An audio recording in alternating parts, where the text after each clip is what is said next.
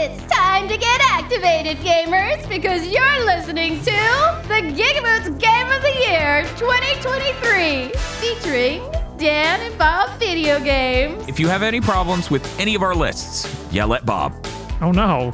Chris Wolfhart. Guaranteed to outlast AAA gaming. And Dr. Aggro. Sure glad I spent this whole year knowing I'd be on this podcast. This episode features outrageous categories such as the 7th Gen Game Award, Budget Dimension of the Year, Fakest Trailer, and Rat of the Year. So grab your Nuggies and Mountain Dew, gamers, sit back in your race car chair and get ready, because the GigaBoots Game of the Year 2023 Podstravaganza starts right now! Yippee! We have survived and returned for another part of the 2023 Game of the Year Podstravaganza. We all persist. We have Bob. Here we go again. We've got Dr. Aggro. Still alive. And Chris Wolfhart. I am in a live and dead superposition. Catboy in a box. That's right. And I, of course, am your host, Dan Video Games. Let's get to these categories. We've got some good ones for today. First up, the 7th Gen Game Award. The nominees are Alan Wake 2, Atomic Heart, Dead Island 2, Forspoken. I know what you're doing. Fort Solace, and Immortals of Avium. Gentlemen, we have 3 votes, so let's get started. Dr. Aggro, get your joke out of the way. I have no idea what you're talking about at all. However, if you are referring to the well-known and documented fact that Dead Island 2 has not yet released, and is in fact an enormous psyop by the video game industry to pretend that they're still able to release video games. God.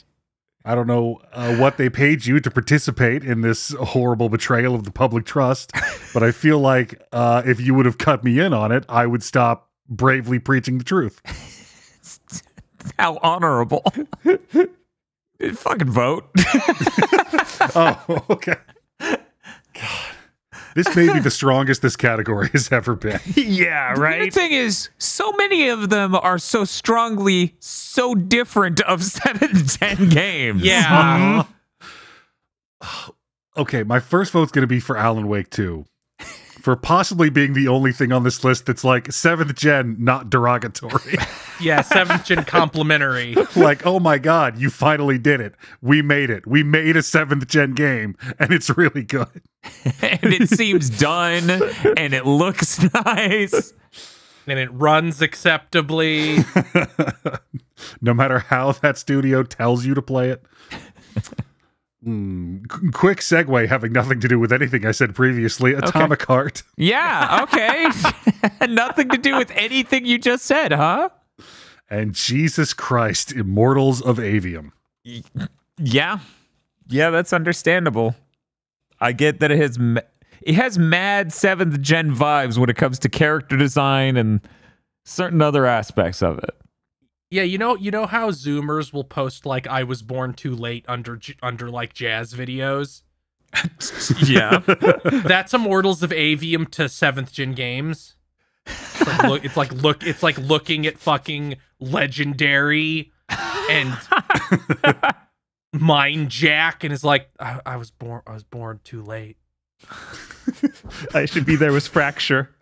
Right? Like, maybe that's how anybody would have bought it if it came out right next to fucking Homefront. You have like Jack Aviumman like putting his hand on the mirror, and it's like, when will the mirror show who I really am? And like on the other side of the mirror is some bald military guy. Well, Chris, you seem like you may have some strong opinions here. What are your 3 votes for the 7th Gen Game Award? Atomic Heart. Atomic Heart is a lot like BioShock Infinite, and then it transparently runs out of money halfway through. It's hard to get more 7th gen than that.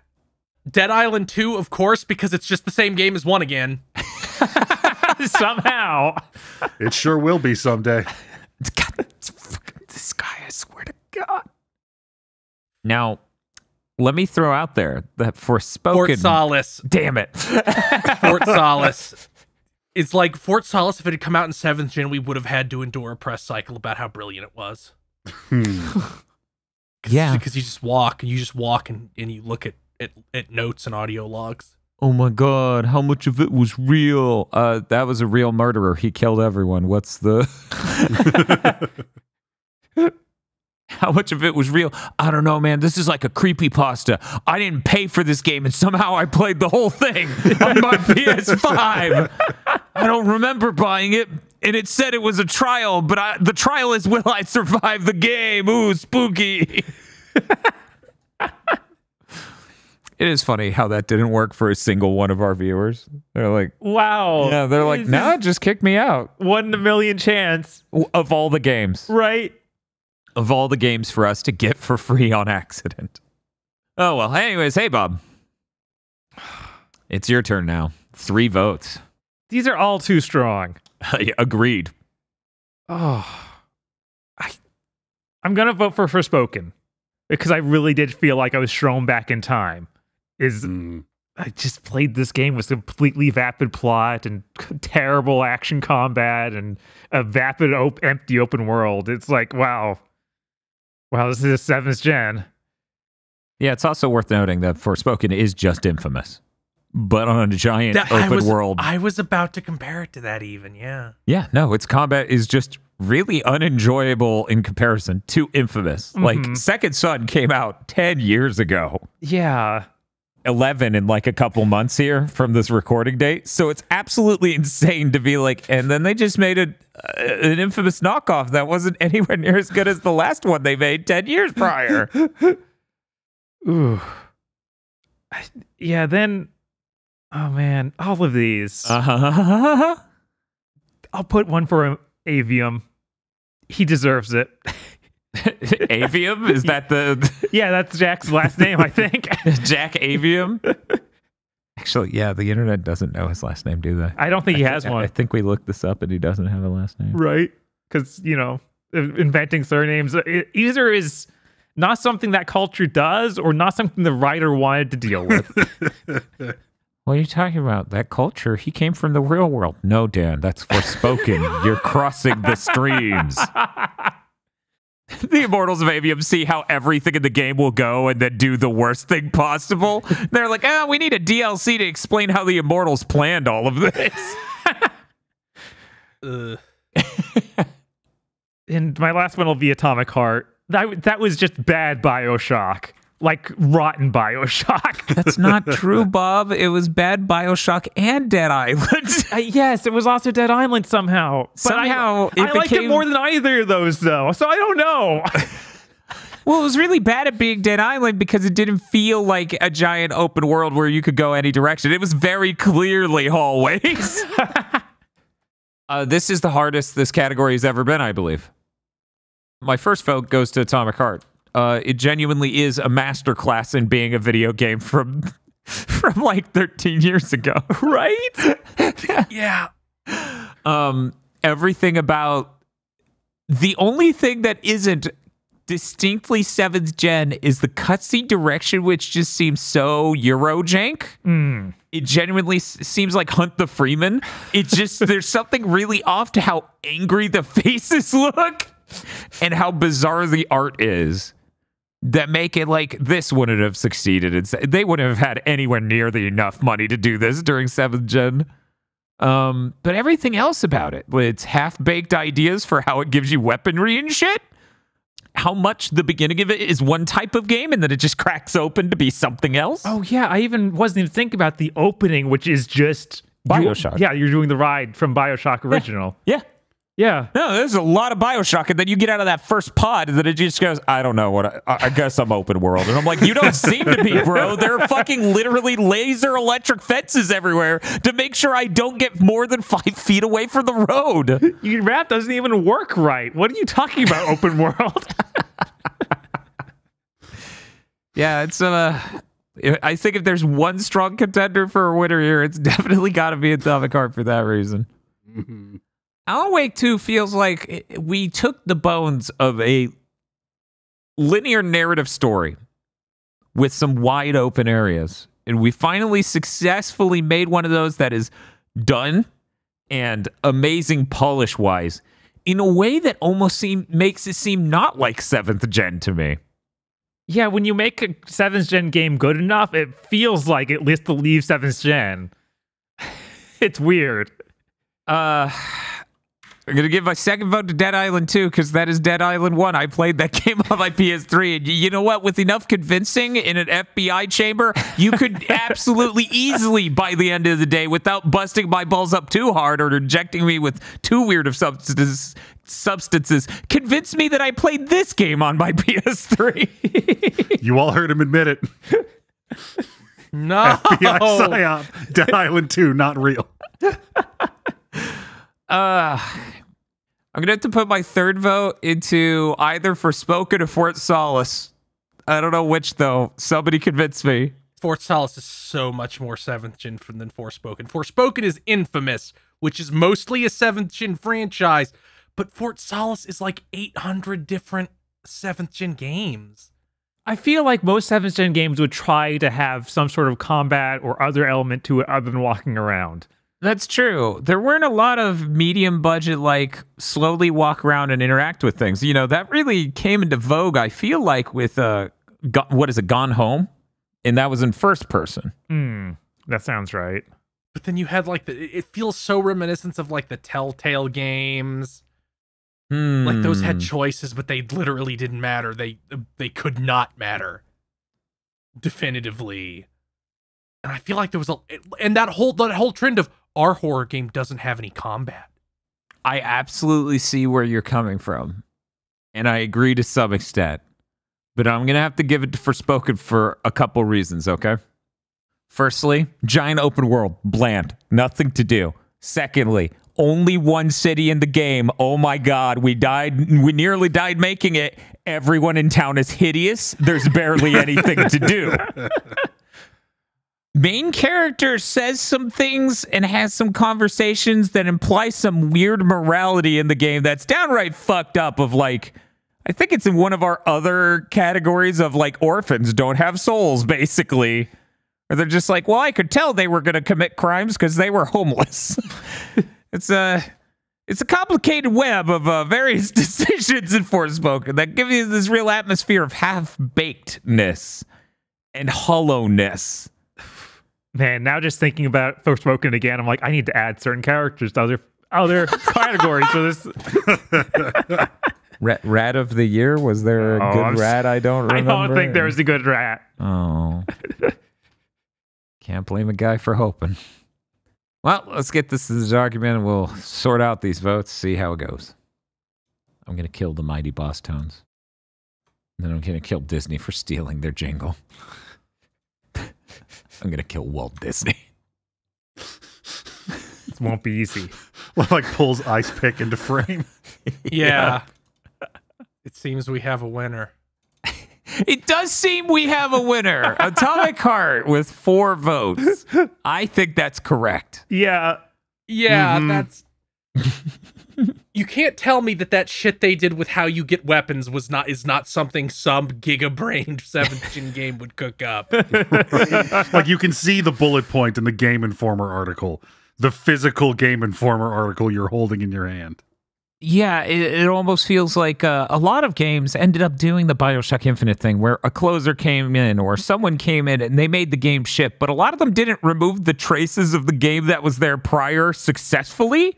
So you always saw these loose threads of like, this is not done. Why is this here? And they go, because we planned for much more and it had to be pulled. That's kind of how the half-baked mechanics in this kind of feel like. It feels like it... On paper, good idea. Execution, you're not done. Yeah. In some weird world, Atomic Heart would be this game where you're going around to a lot of different structures that have randomly made loot instead of what it is. Where it's like, go down this one long road in our shitty communist car. Put it in H. So then we have a problem. We have a three-way tie between Dead Island 2, Forspoken, and Immortals of Avium. Alan Wake 2 and Fort Solace only have one vote each. And in an economy like this, I can't afford to give both of those a vote. I can't.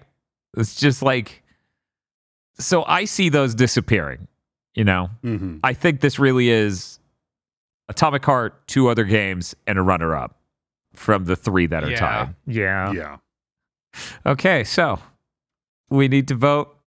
You get 2 votes each. Dead Island 2, Forspoken, and Immortals of Avium. Aggro. Atomic Heart. Wait, no. Oh wait, no. What did I just looked at the list and my mouth opened. He's just reading that's it. how you know it won. That's how you know it won. It's like when I show up at a fast food place and they're like, "Sir, what do you want?" And I just say chicken nugget. Like I don't tell them a thing that's on the menu necessarily. They're like, "How many pieces?" Because I'm a child mentally at this point. Just drunk as you've ever been, walking into a KFC shouting "bucket." Now, do you mean the bucket of chicken or the slop bucket that has every single thing we make in it? Do you mean No, that's a famous bowl. That's a famous bucket. I want the chicken bucket, and then for the drink, I want the drink bucket. Fill it So with. that's a bag now. That's true. Yeah, selling the bucket was illegal, it turns out. And it turns out that was morally reprehensible and legally prosecutable. Forspoken and Immortals of Avium. Bob. Yeah, Forspoken and Immortals of Avium. Oh, Jesus. Chris. Dead Island 2 and Forspoken. Shit. I'm giving it to Dead Island 2 and Forspoken. So now we have a tie, and there's no way to solve this through voting, so we've come to terms. We must now debate. Look at Dead Island 2. Just look at it. Like, yes, Immortals of Avium has stupid characters and a dumb conceit, but it's still structured mostly like a modern game.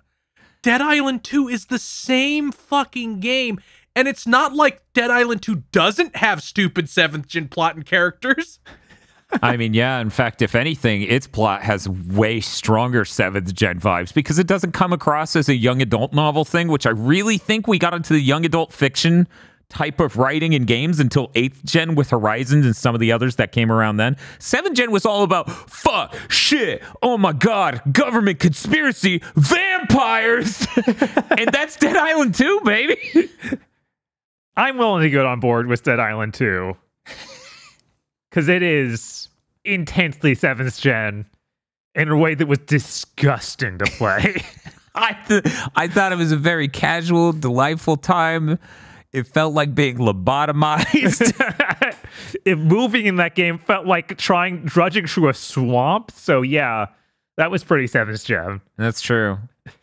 Hey, Aggro, any last radical statements that we perhaps shouldn't let you make on content that you want to just...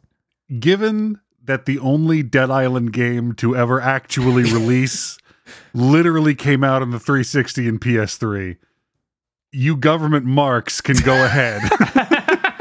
Now, this is Riptide revisionism. Everyone loves Dead Island Riptide, sir.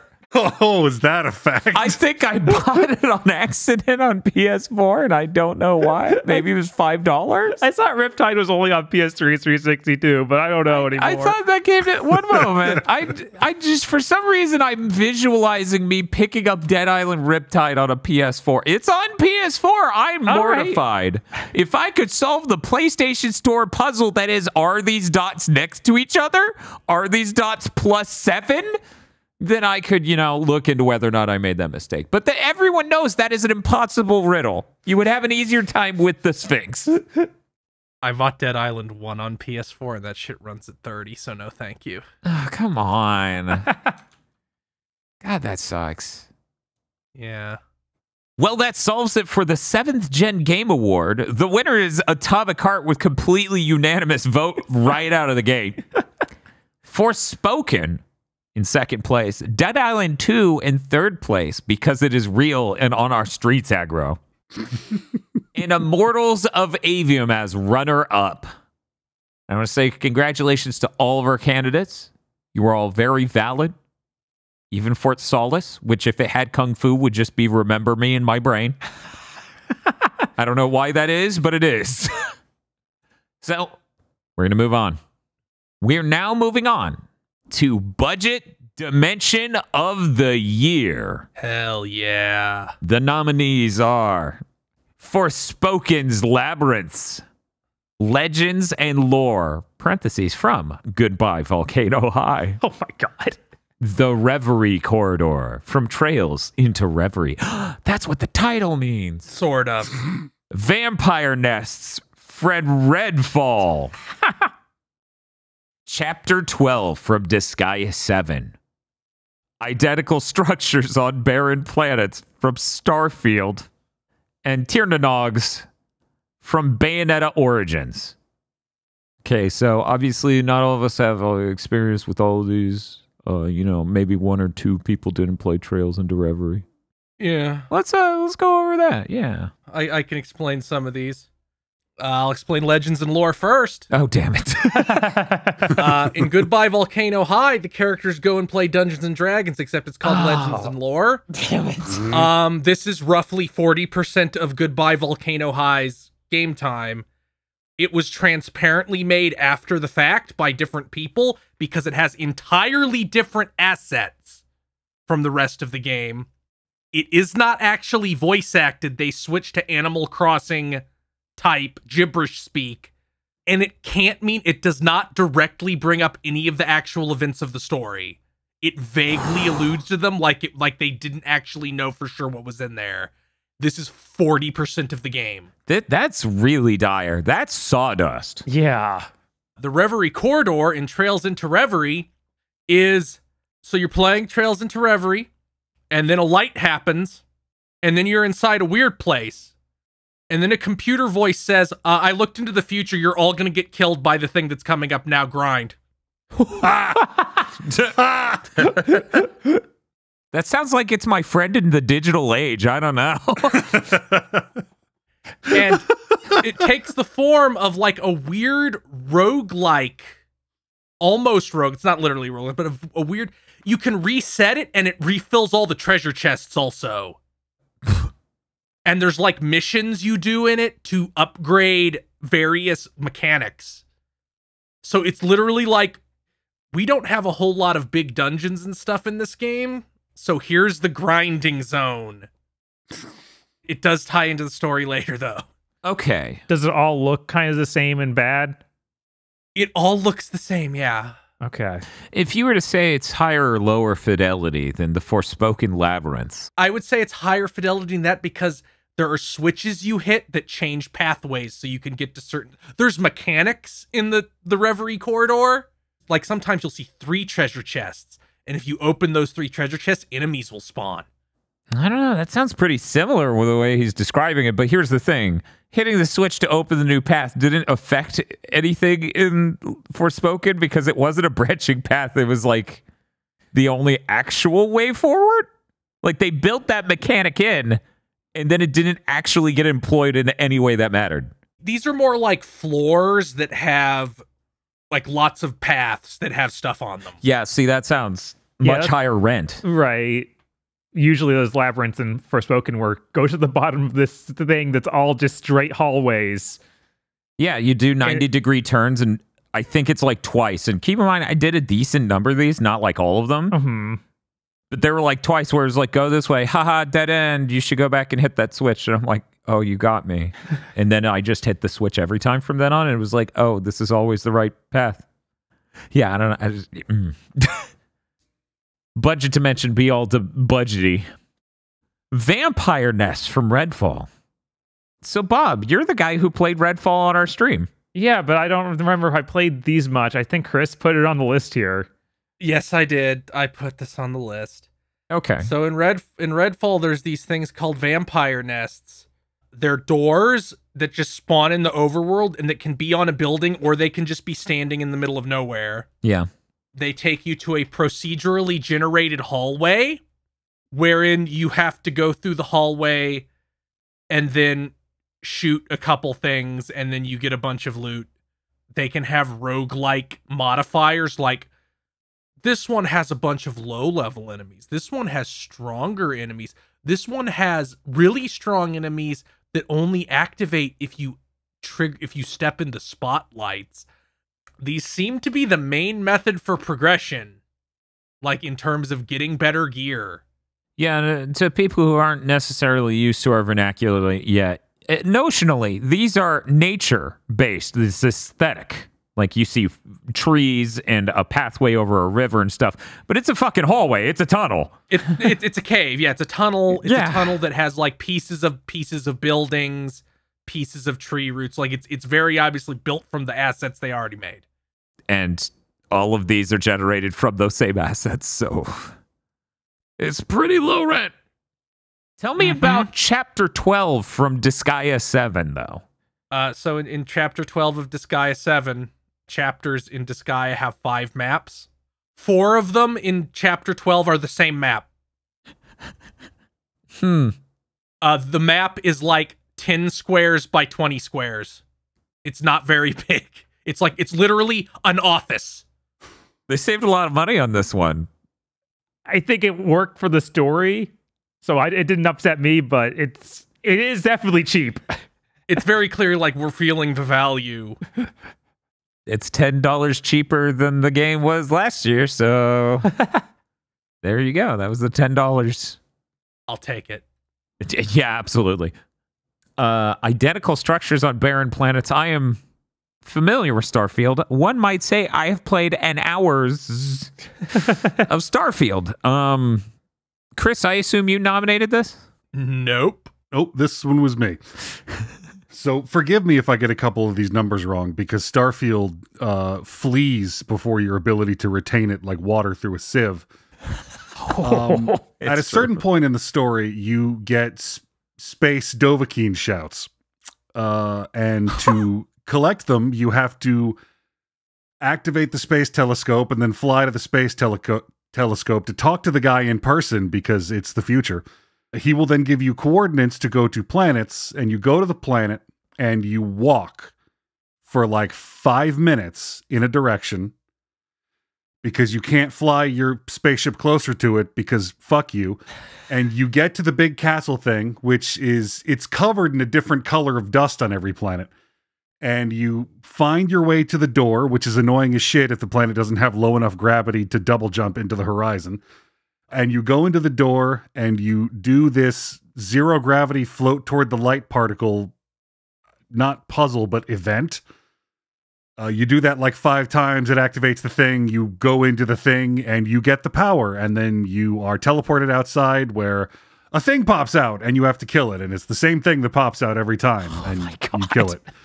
And you have to do this for every power, and I think like you have to get like 12 to go through the game, and there's like 24 of these fucking things. And you just have to keep doing this over and over, and it's the only way to level up your space powers. This is the sort of thing that made me so depressed when I was playing Diablo 4, where it's like, we can't even put a cool scripted event in town because we need to instance you being in a cellar in order to have the mission for the gameplay. Which, to be fair, to some extent, that probably should have been on this list. We haven't voted yet. I could add it. Yeah, you could put in Diablo 4 cellars. Okay, great. I'm doing that. For people unfamiliar, a weird amount of action is going down in Tristram in the cellars. Frankly, bizarre amount of action is going down in the same cellar that is underneath everyone's house. It's one room. It's always the same one room. Imagine a thin hallway at the front of a place, some sort of what would you, an enclave of sorts, some sort of opening atrium, right? That is a hallway turned sideways. And then there's one door that goes into the big boxy room, which isn't even that big. Yeah. And that's where you fight any number of throwaway characters and moments. there's you know, they tried to integrate these stories into the towns themselves. So you run into situations where it's like someone will greet you at a door and they'll be like, "Oh, thank God you're here. The child is getting possessed in the cellar. Quick, we must go there." And then you go inside and it's the same cellar that's in all these other places. Yeah, there's probably over 100 cellars on the map that are all identical. Yeah. There's no like exploring these. These specific things we're referencing are one copy and pasted instance. I don't even know if they aesthetically changed at any point, like if they had snow. Right? I don't think so. I feel like they all looked identical. Yeah, part of me is like, maybe I just thought they had snow because that one person used an ice spell. But yeah, it is copy and paste, and it just makes me depressed whenever they try to do a thing that is important in them. Because it falls completely flat on its face. And this was when I got a depressive episode where I just went, I hate the fact modern video games are like this. Because this is an always online game, because they wanted to make it so huge. All of these missions must be tool generated instead of being able to do cool authored content, bespoke content.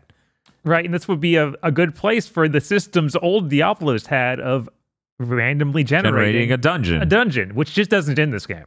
Yeah. We still haven't beaten that game. No, we haven't.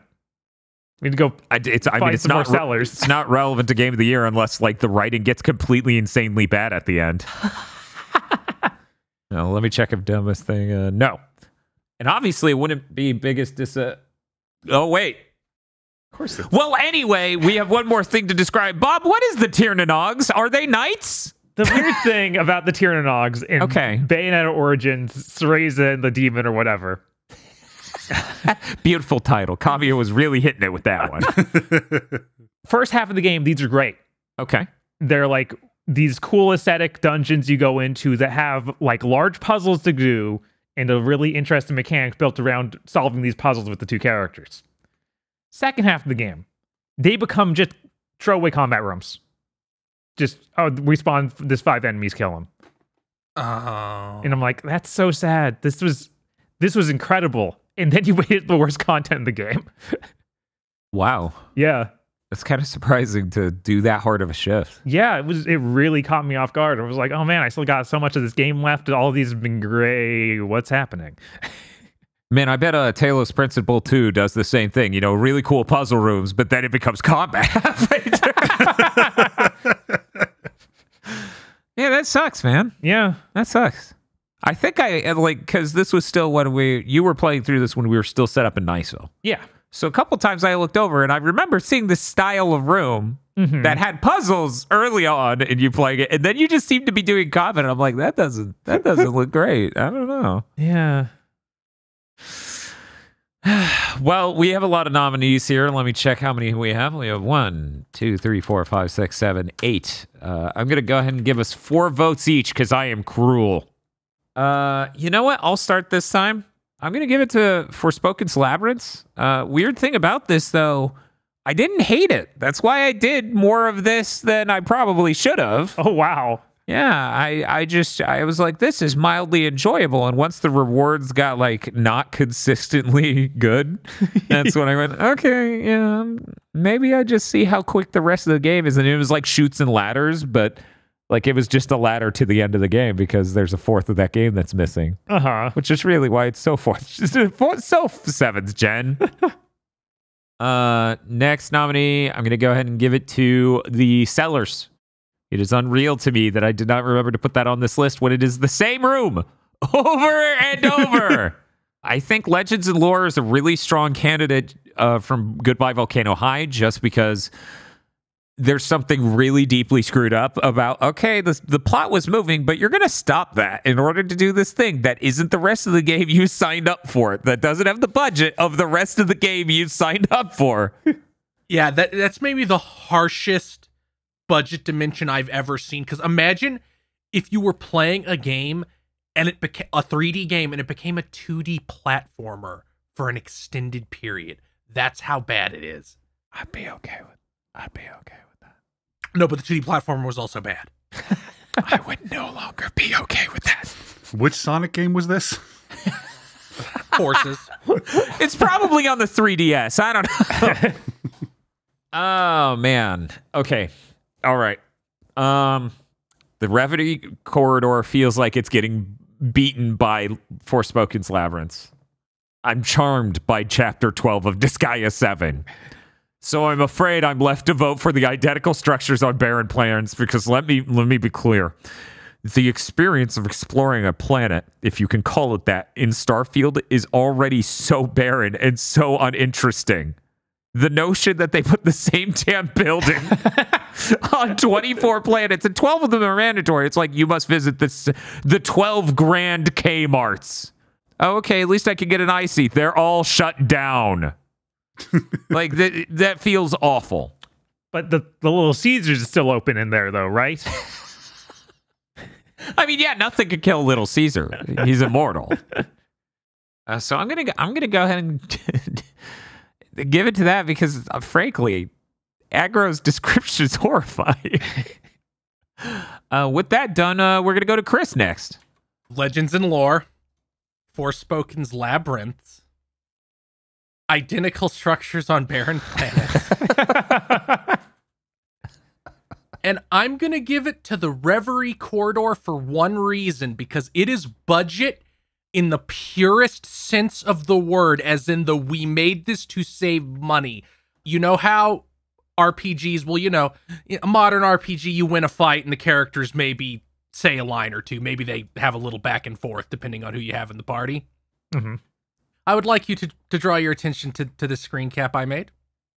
This game has like 45 playable characters, and putting a video of all the unique victory quotes lasts 42 minutes. So that it was budget in the purest sense of to put the money somewhere else. Yep, they knew where to put it. Some of these victory quotes are 2-minute long conversations. That's great. I also haven't gotten over that it starts with, Alexa, am I about to get my ass whooped?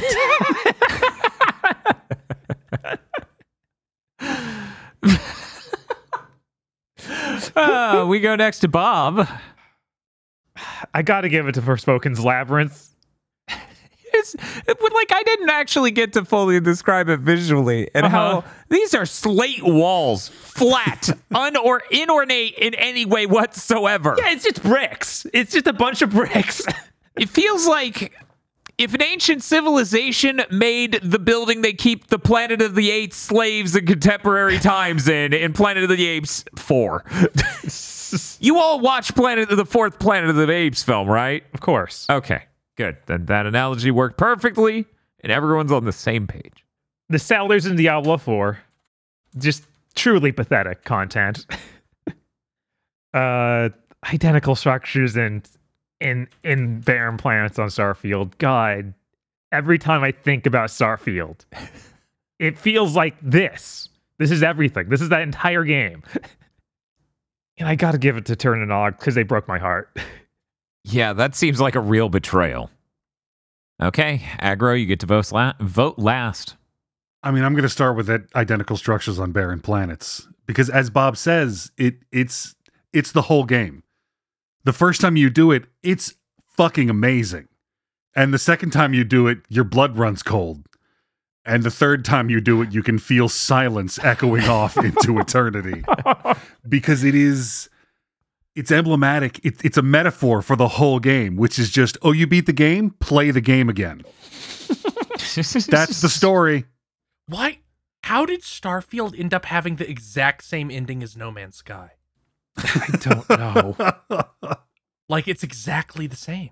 There were maybe some notes cribbed from launch No Man's Sky that shouldn't have been. I'm then going to vote for Forspoken's Labyrinths because it really felt like they expected you to believe that they were content and you were supposed to count it with the rest of the game. No, my guy, this is dry millet you've put on plate next to my eggs. This is not. I mean, I will survive by eating it, but this is not a meal. No, that's hash. I swear. I will survive long enough by eating it to decide I don't want to any longer. And then Legends and Lore.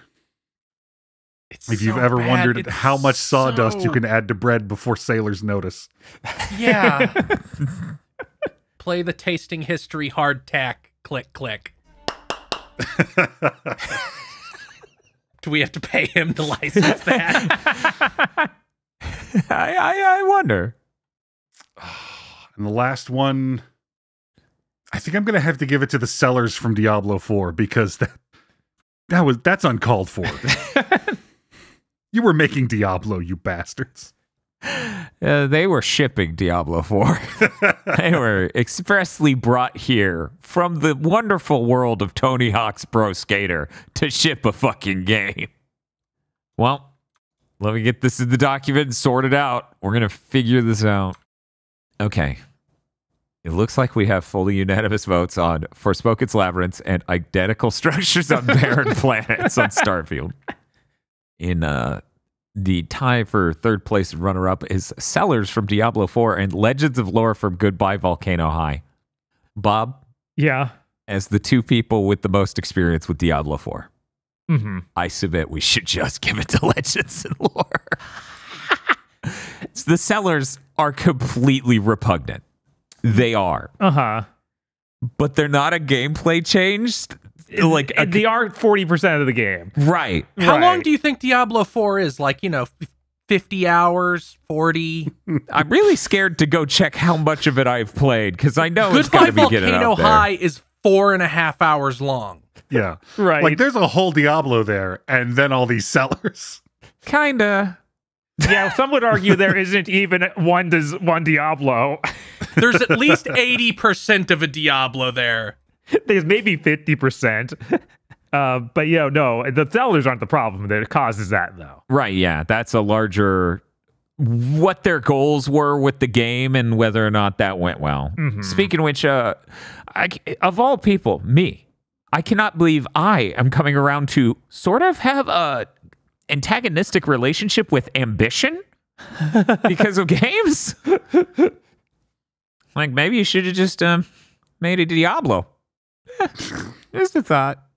Instead of this bizarre open world, always online son of a bitch you shipped. But whatever. Yeah. Whatever. I was still angrier at Diablo 3, so I can't say that was any better.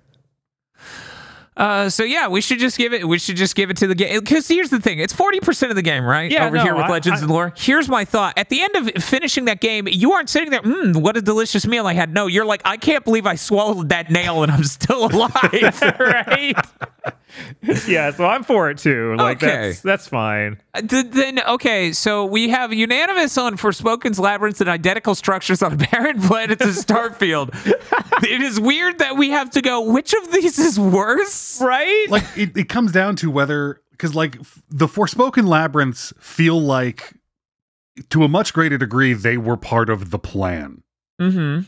The Starfield thing, it feels like they made one of them and they were supposed to be different shit later on, but nope, not. Something got redlined and they just had to rubber stamp this shit onto different points of light on the map. I don't know with how many of the power words in Skyrim are find a wall dragon attacks. But that's like fight a dragon. Like... But doesn't the monster attack you here also? You get teleported outside and one dude in a spacesuit comes out of invisibility and you and your companion shoot him. That's worse. Yeah. I think Starfield probably has to take this. Cuz nobody thought Forspoken would be a genre-defying, life-changing ultimate game. Right. And I think that the thing with Labyrinth of Forspoken is that's not the main story. Also, you can skip these. Yeah, it's completely optional past the first one, I think. Maybe it's even completely I don't think you optional. have to do any of them. Yeah. I thought you had to do one, but I could just be wrong because I have obsessive compulsive disorder. I had to do... When I saw that first one, I had to. Oh, yeah, no, like, you had to go down and see it, what it was. And then that drive stuck with me for longer than anyone else. Weirdly enough, I'm just like, no, these are fun. Put my rat brain in the weird 2D maze. I'm having a good time. I would have done more of them. I remember I did one and went, man, I'd do all of these if I wasn't so mad at this game. Yeah, that's totally fair. I was too caught up on doing the bizarre things that didn't fit in the timeline where she goes back in time in her mind to fight off a horde of zombies that don't actually exist. Look, that's magic. So it's excusable. All magic is excusable. And then you go over to Starfield, where this is the quest for the cool space powers that they sort of hint at in all of the trailers they gave you. Like the huge coverage of this game, and they sort of hint that you might get magic space powers. And this is that cool secret half of the game where your consciousness is expanding and becoming one with the universe. But in reality, it's the game teaching you never to hope and that magic isn't real and that the edge of space is just disappointment. So yes, it is the macrocosm and the microcosm. All is decay and letdown. There we go. I think we've nailed it then. Identical structures on barren planets in first place for budget dimension of the year. Everyone agreeing? Yep. There's certainly a lot of importance placed on it that Forspoken definitely doesn't have. Yeah. So then, is everyone good with Forspoken's Labyrinth in second place, Legends of the Lore from Goodbye Volcano High in third place, and Sellers from Diablo 4 in fourth, or runner-up? Sounds good to me. Yep. Yeah. Okay. Well, there you go. Once again, that's identical structures on barren planets from Starfield as budget dimension of the year. Second and third place is Forspoken's Labyrinth and Legends of the Lore from Goodbye Volcano High, respectively. And runner-up, Sellers from Diablo 4. Redfall can't even win budget dimension of the year. Well, the whole game is half done, so it doesn't stand out as much. It's like true. We made a lot of food analogies about filler here. And like Redfall was a hot dog on the ground covered in ants. Like everybody knew not to eat it. Who knows what's inside? I don't care. I got through the ants, and it was one of those hot dogs with the cheese bits inside, and it's lukewarm. Right? Like when it's hot, it's fine. But when they congeal in there. Yeah. Well, that brings us to the next category, the sister category to the 7th Gen Game Award. This is, of course, the PS2 Game Award. The nominees are Hi-Fi Rush, Lies of P, Pseudo Regalia, Resident Evil 4 Remake, Spider-Man 2, but only the last 2 hours, and Wanted Dead. You're going to get 3 votes each for this category. Let's get some explanations real quick. Hi-Fi Rush, I think that one's pretty obvious. It's a linear action game. That's it. That's yeah, with some quirky mechanic. Yeah, it's got some quirky mechanic. Let me explain, because I see it. I absolutely see it. But let me explain why I'm actually not going to vote for this. Oh, yeah? There's a level 2 in that game is 52 minutes long. And I'm trying to think of a single PS2 action game that doesn't have Gact in it. That would have nearly an hour-long level. Yeah, and that's one of the big problems with Hi-Fi Rush. The levels are too long. They are too long. I definitely felt we're doing this platforming thing with the grappling hook and this to the beat, and if you had done this one time instead of 3 times with these platforms in the specific way, I would have enjoyed it thoroughly. Mm-hmm. But instead, I just feel like, just like I did with some parts of Devil May Cry as a series, I didn't come here for the bad platforming, bro. Right? I just didn't. They're convinced you did, though. And the grapple hook is very specific about how it wants you to be positioned relative to it and look at it with the camera very specifically. Like, it could be on screen and it's like, nah, dog. Nah. I'm like, why not? And it's like, nah. And I'm like, oh, if only we taught you to speak. That sounds like a very PS2 grapple hook. It does that. Honestly, it makes me think 7th Gen more than PS2. I'm trying to think of PS2 grapple hooks. Ratchet and Clank. Yeah, because the grapple hook definitely became more of a thing in 7th Gen. But then when Devil May Cry did it worked real well. Yeah, the Devil Bringer worked. Right. But then the Devil May Cry, it worked terribly. So it is. There you go. And that is the more 7th Gen Devil May Cry during 7th Gen. Yes. Yeah, Ratchet and Clank was never this bad, but it was bad. That was definitely a part of our Ratchet month where we go, oh boy. Lies of P. Fill me in. I have not played this game. I didn't even play the demo. Is it also a linear action game? It's more linear than most Souls games, so it's fairly linear. But what really got me at being a PS2 game is just it doesn't have all the clutter that modern games have. Ooh. Like there's not tons of moving debris. It's not like there's props, but there's many fewer props. It feels like a PS2 game level of props, and there's just a simplicity to the visuals that is very PS2 to me, where you can't see anybody's pores. And a lot of enemies are like, I'm a mannequin, so I don't have to be really detailed. That's always a smart choice.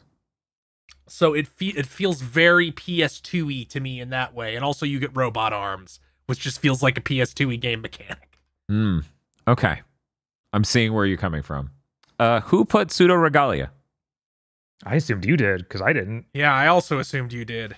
I didn't, so I guess the universe looked at it and went, yep, it goes here. And I'm like, no, that's a 64 game. Yeah, it's a hey universe. That doesn't seem right at all. Okay, well, take that, universe. Does this mean we only get 2 votes now? Nah, we'll get 3. We don't always do half and then round down, because sometimes we have 5 contenders, and they're pretty sure. Hey, can anyone explain to me how Resident Evil 4 is a 6th gen video game? What a fucking absurd. I mean, The third-person is. shooters didn't feel this good back then, so I get it. I mean, that's true. This feels too sharp to be a PS2 game.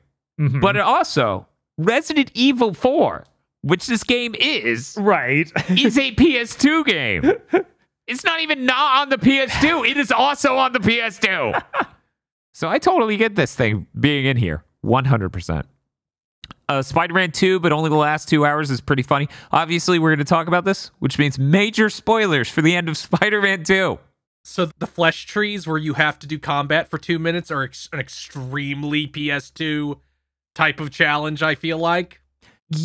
I mean, yes, it feels like I swear Jack 2 or 3 has a battle that's a lot like that. And also just the final boss where it's like, I'm going to lift our school up into the air on the symbiote trees to have a 3-platform boss fight with a poorly conveyed spike mechanic, which also feels very PS2-y to me. It's like, yeah, you can't dodge it. You have to leave. Yeah, that also feels like a Jack thing. Like, that could have literally been in a Jack game as well. So, yeah, I totally see you on this. And honestly, I feel like if more of the game was like the ending, that would have been really cool, which is why I was hoping that was what Wolverine was. Right. And we've already seen enough to know, nah. And then Wanted Dead. Bob, you're the only human on Earth, other than Nosebleed, who played this game. So, what is Wanted Dead? So it's a really janky third-person shooter mixed with a melee combat game with some really weird, like, you fight giant robot spider mechs and that sort of thing. Okay. So it just has a bunch of aesthetics I more expect from that generation, where it's like, let's take Ghost in the Shell. Yeah. And then it being a kind of sloppy feeling third-person shooter really feels PS2-esque. Would you say it feels more PS2 than 7th gen? I would say it does a little bit. Because I was going to say, with Devil's Third, that felt like the most 7th gen game alive. And this is made by those people. Right. And it definitely feels like a lesser Devil's Third. But even for Devil's Third, I felt like that was a PS2 game that escaped to 7th gen. Like, that's how I felt about it. Yeah. Okay. All right. Is there like an energy to the plot or like cutscenes that make it really PS2, or is it too advanced and too weird? They are really simple. If only Eric were here. Right? I'm trying, like, they're so sparse, and it shows in, like, it has tons of mini games you do. Like, you play karaoke. There's 2 different rhythm games. One involves eating ramen, one involves just singing karaoke. Is this Shenmue? Yeah, like, it has that sort of, like, what is happening? Well, contrary to what some people out there want to believe, the Dreamcast is the same generation as the PS2. Right? So I guess you're making a pretty good argument here. You have, like, you do a grab game where, you know, it's one of those claw crane games. Game, yeah, claw game, yeah. Where you collect literal figures of all the characters in the game. It's just their 3D Shenmue. model. That's like, I feel like that's just the gotcha ball thing from Shenmue. Right. But now it's a claw game. Bob, this game's Shenmue? A little bit, but it doesn't have any of the structure of Shenmue. It still has just, here, play this action game level that's like 20, 30 minutes. Okay, yeah, that's more PS2, frankly. Shenmue was ahead of its time. Right. Because it's Yakuza. Right, because then you, between missions, go back to your police HQ, which is Shenmue-esque, where you go around by Depsy. Oh, man, Depsy. I love Depsy. I'm sorry, you can't actually buy it. It's just that they have vending machines for it everywhere. You lied to me. How could you do that? You know you're the only human other than Nosebleed on planet Earth who played Wanted Dead. You can't just lie about it, Bob. You have a really half-baked level-up system for upgrading all your moves and unlocking new stuff. So that also felt pretty PS2 game. I'm trying to think, like, you know, not every action game during PS2 was like Devil May Cry. Right. A lot of them were just put this currency in to get strong. Yes, that's true. I think we've heard pretty solid arguments for all of these. I think so. Let's go ahead and get voting started. This time we'll start with Bob. We get 3 votes? Yep. Generous, I know. Yeah. I'll have to give mine to Wanted Dead, into Hi-Fi Rush. I don't know. I guess I'll give it to Resident Evil 4 Remake. I have that thing of like, it feels too good, but it definitely still has PS2 air to it. You don't have to use all your votes. That's true. I'll only vote for the Wanted Dead and Hi-Fi Rush. You know what? Okay. Too generous for Bob. 3 votes. Let's go to Aggro next. Aggro? Definitely voting for Wanted Dead. God, just, watching any amount of that game, it was like, oh my God. Like, I'm going to look over and there's going to be a CRT playing a 90s Hong Kong action movie. Like, it is from that era. You know, I've been staring at this list for a while and I couldn't figure out what was meant by Spider-Man 2, but only the last 2 hours. But after the explanation and thinking about it, I'm really feeling the vibe. It's got Spider-Man 2 on the PS2 energy. Yeah. And Resident Evil 4 Remake. Chris. Wanted Dead, Spider-Man 2, and I'm not going to use my last vote. Spider-Man, but only the last 2 hours. Because it's nonstop action, taking you between different sequences, having bad Western design bosses, and cool environments for them. There are cool cutscenes that play in between to get you hyped for the really big, bad battle. And so I feel like it really does earn that. Yeah, I guess even Scream would be like part of that, right? Scream's a little bit before the last 2 hours, but I you know what? I'll count. Sure. Scream. Putting Scream in anything is like shooting yourself back to the 90s, much less the PS2 Yeah, I know. Every time I'm just like, yeah, this could Scream. Yeah, sure. Put it on the Genesis. I mean, Scream is in Separation Anxiety on the Super Nintendo. I don't know if that has a Genesis version. I think that. I don't actually know. That game scares me. So hard. Resident Evil 4 Remake does control much better than it did on the PS2. But I'm shocked by how much that game is just the PS2 experience. Sort of stitched together in a way that's almost seamless at all times. Yeah, the only thing that breaks it for me is when they do stuff like, okay, you have the boat now, go explore. Like that's like having a thing to explore is like beyond PS2 in a way. Mm-hmm. I totally get that. I'm gonna look up some footage of Lies of P. I'm just gonna Lies of P gameplay. Just look at this real quick. Okay, completely flat floor, barren room. Okay, now we're outdoors. There's some decent ornamentation here. Not a hallways. Everyone else voted for Wanted Dead, correct? I think that's right. Mm-hmm. Chris, you also voted for Wanted Dead? Yes. I'm going to vote for Wanted Dead over Lies of P. I've seen enough of that game to feel like it's closer. Yeah, because Lies of P, end of the day, is still a Souls game. And it comes off as very, very Bloodborne. Mm-hmm. which is just something that just didn't exist back then. Yeah. I get how a version of this game is PS2 core. Mm-hmm. But just watching it, I'm kind of like, it's so Bloodborne and it's so Dark Souls that I can't feel like that's very PS2. Maybe if it was first-person perspective or use pressure-sensitive buttons, I could see a very PS2 launch title core from FromSoft. As it currently is, it reminded me a little bit too much of a Souls game. Okay, let me go ahead and get this sorted and get to Wave 2. Okay, so based on our voting, Wanted Dead is currently the PS2 is game of the year. I think that's right. I think it should be the PS2ist game of the year. Does anyone else have any contention with that? I feel like compared to these other competitors. Yeah, no. Yeah, I feel like the voting really shows it already. Yeah, like this is the first perfect waterfall we've had.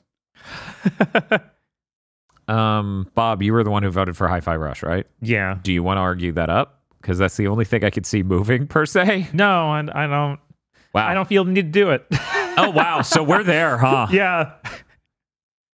Well, shit. Okay. That means the PS2 Game Award goes to Wanted Dead, with second and third place being Spider-Man 2, but only the last 2 hours, and Resident Evil 4 Remake. Runner-up, Hi-Fi Rush. See? Xbox is included in categories. There we go. I think they've been in almost every category so far.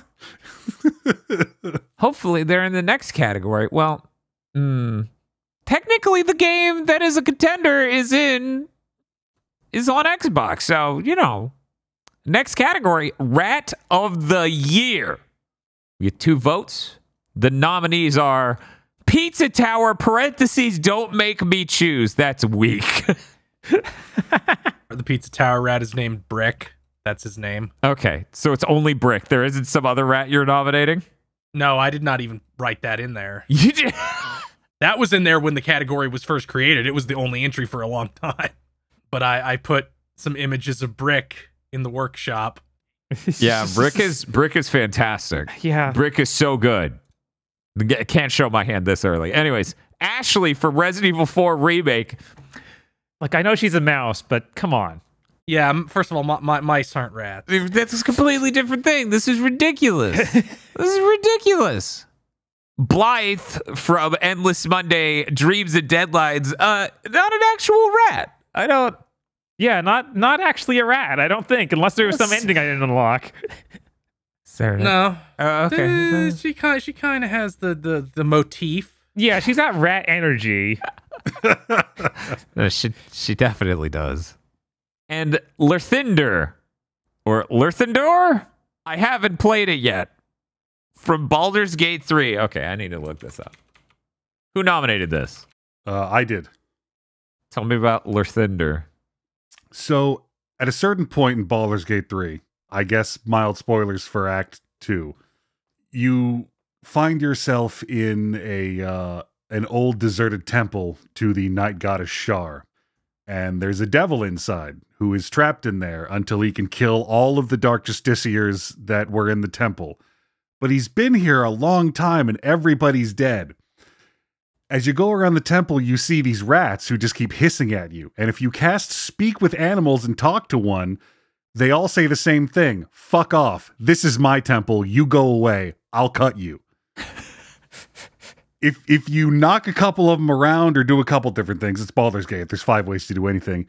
You eventually, the rat tells you that he's actually, like, every rat in here, they're all part of this one guy named Lerthindor, who's actually the last justiciar. He turned himself into a rat swarm to hide from that devil. So now they're just both trapped in here. That's really good. Yeah. This is not a way I ever expected anyone to get nominated for Rat of the Year.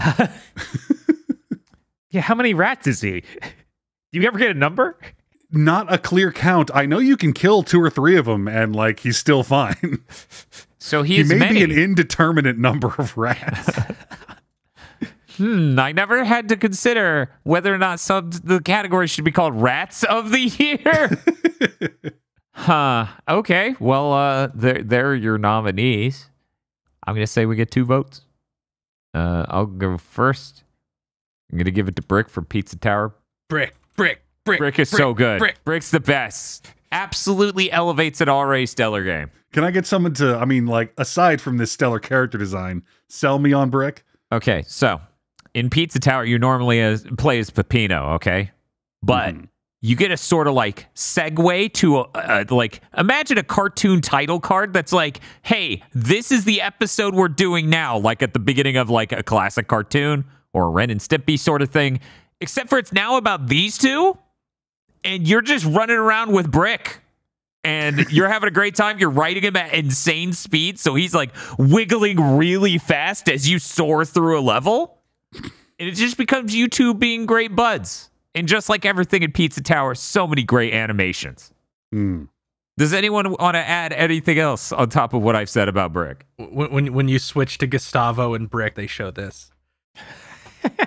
Oh my god. Yeah, it's great. The rat. I love how the rat is pink on pink. Yes. You can't fucking read it. Yeah, Brick is incredible. There's a level where you go around a big city, and when you're Peppino at the beginning of this level, he can take these cabs, and he's in the back sweating, and the taxi driver's just taking him around, and it gives you a sense of the sliminess and the anxiety that comes with the big city. But when you switch to Gustavo and Brick drives the cab and looks cool as hell. Yes. It is incredible and seamless and genuinely elevates the game that Brick is there. I love Brick. The other vote goes to Lerthinder because, you know, that is the most rat.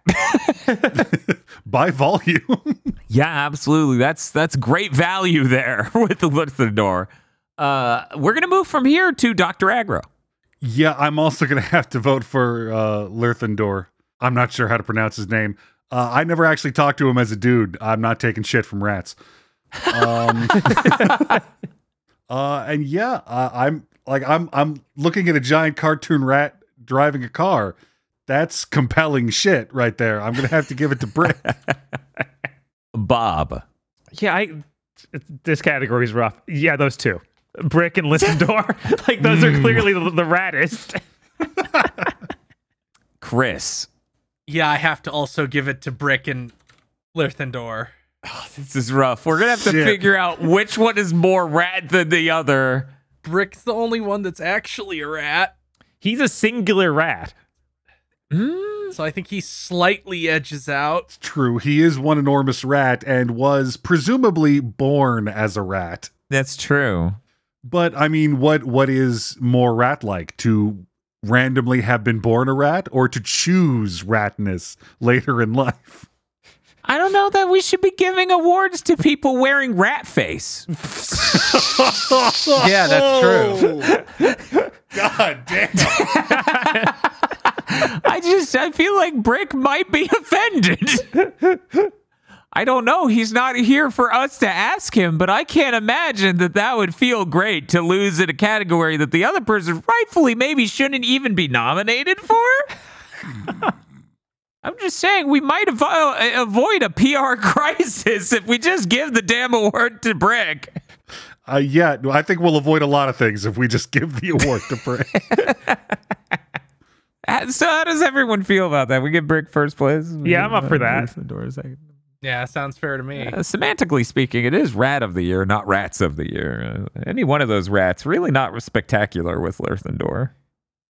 You know, it's only the combination of them. That is very racist against hive minds. I can't believe you're self-platforming that kind of singular consciousness hate. You know, I'm going to feel comfortable with that exact bias I've been raised with for at least a few more decades. I feel like I don't need to care about the feelings of hive minds for a little bit longer. And then all these podcasts go unlisted.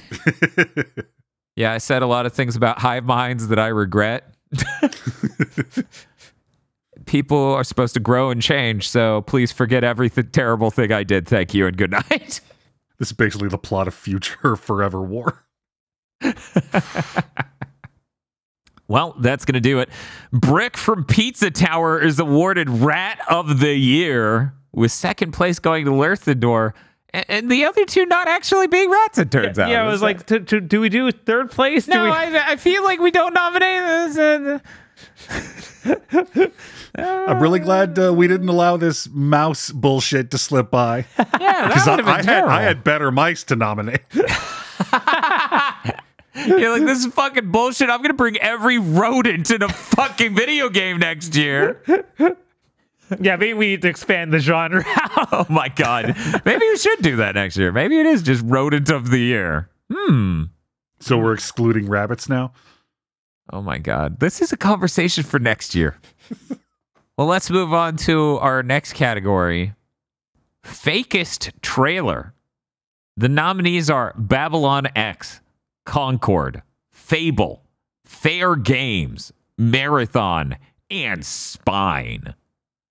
Can we get the trailers for these posted? Did someone post these? I feel like one of these documents has like hyperlinks, right?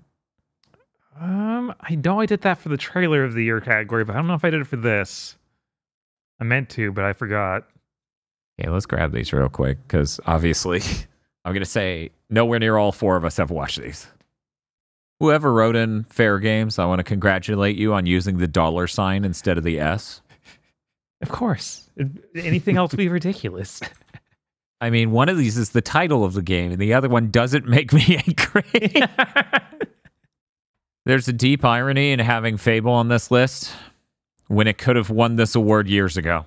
That trailer wasn't fake. It was just a worthless CG trailer. That's very real. It's only this year's one that tried to pretend something was happening. I submit that both are meaningless, and that will be relevant for Fair Games and Concord. Okay, so I got them all in, so that way people can see this list real quick.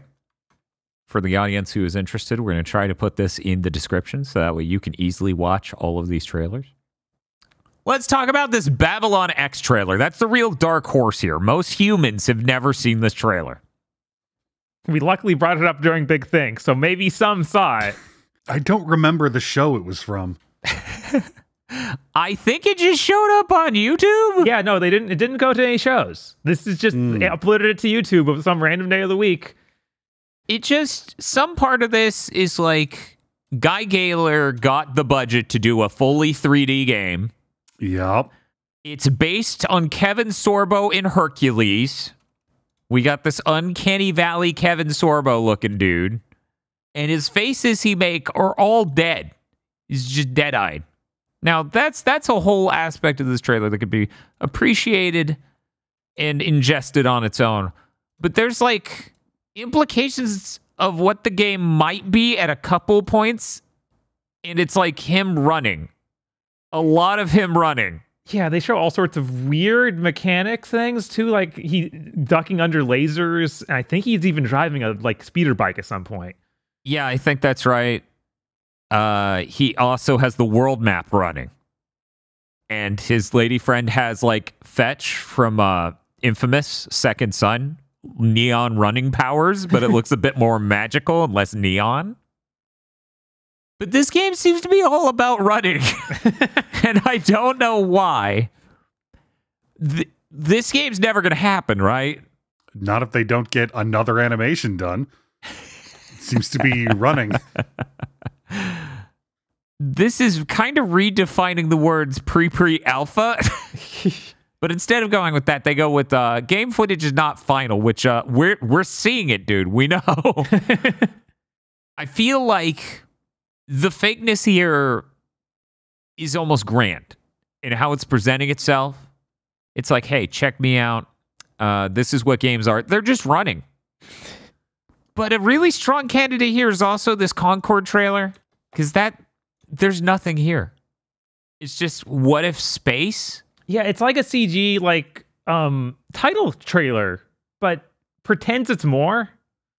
At bare minimum, it at least advertises itself of, hey, I'm a teaser, you know? Mm-hmm. I'm not going to give you much. But even what they gave us made me go, aren't you a games as a service? Yeah, a new multiplayer PvP first-person shooter for Firewalk Studios. And it's extra fake because this game isn't launching. Like, this is one of those games that's going to be chopped down because Sony realized all these games are bad and won't make them money. But Bob, this says here, 7 months ago, when everything was just as good as it is now, they promise that it is coming this new year, 2024. All right. That's what they say. So I don't know. This doesn't seem that fake to me. They didn't even pretend to show a game. You know what did, though? Fable. Fable does one of my least favorite things, this trailer. We got a funny comedian actor to come in to show both the high fidelity graphics and performance capture while making up for the fact we don't have a game here. Right. And the fact that it was cut with comedy almost makes this even worse. Because now it's a really fake comedy video game trailer, which is possibly a circle of hell. Oh, don't worry. There's really fake gameplay at the end. Yeah, no, it's true. It's like beanstalk. I don't know. Sword clashing. I don't know. Yeah, I'm sure that's exactly how Magic's going to look in the final game. You're just going to throw it at a guy and it'll play a fully realized animation of him burning and falling over. Well, yeah, because it'll be a QuickTime event, like everything in this ending thing. Like, I have no doubt that will be in the game if the game they're showing here ships at all, because it's all your AAA set piece hallway QTE sequence. Right. It's boom, boom, boom, boom. And that's insipid, and I hate it, because that's not at all what Fable should have ever been. No. But it's where we are now, and thus, I don't look at this and think that is completely fake to me. I look at this and think, that is going to suck. The best part about this trailer specifically is how at the beginning, at the bottom of the screen, it says in-game footage, which is an evolution of captured in-engine. Because it doesn't mean anything. Like, we're using our game engine to play this video, and then we captured it. Great. Thank you. That tells me nothing. We got a scripted sequence to play back without dropping a frame, allegedly. And we cut a trailer from it. Even weirder, it doesn't even say, like, running on Xbox. Because they do that sometimes, you know? They say running on an Xbox, captured on an Xbox Series X. This is probably a 4090. Probably. I mean, Xbox is just as much PC as it is Xbox now. That's a sentence that is true in the year 2024 because we've all gone mad. Then we have Fair Games. Now, Concord is a teaser trailer, okay? Yeah. It doesn't give you much, but it has teaser in the title to let you know it's not going to do that. Fair Games, $, Fair Game $, actual name of it, is trying so hard to get you excited about a game. You know, it has all this lore building. It has all these ideas thrown in the completely CG trailer. And that's kind of more frustrating. It carries itself as a really big deal. It has a thing you would recognize if written on paper might be a game. Yes. But it is nothing but CGI, and that's infuriating. And they do that really infuriating thing of, like, doing angles to make you think this could be in game. Yes. Like, they do that all the time.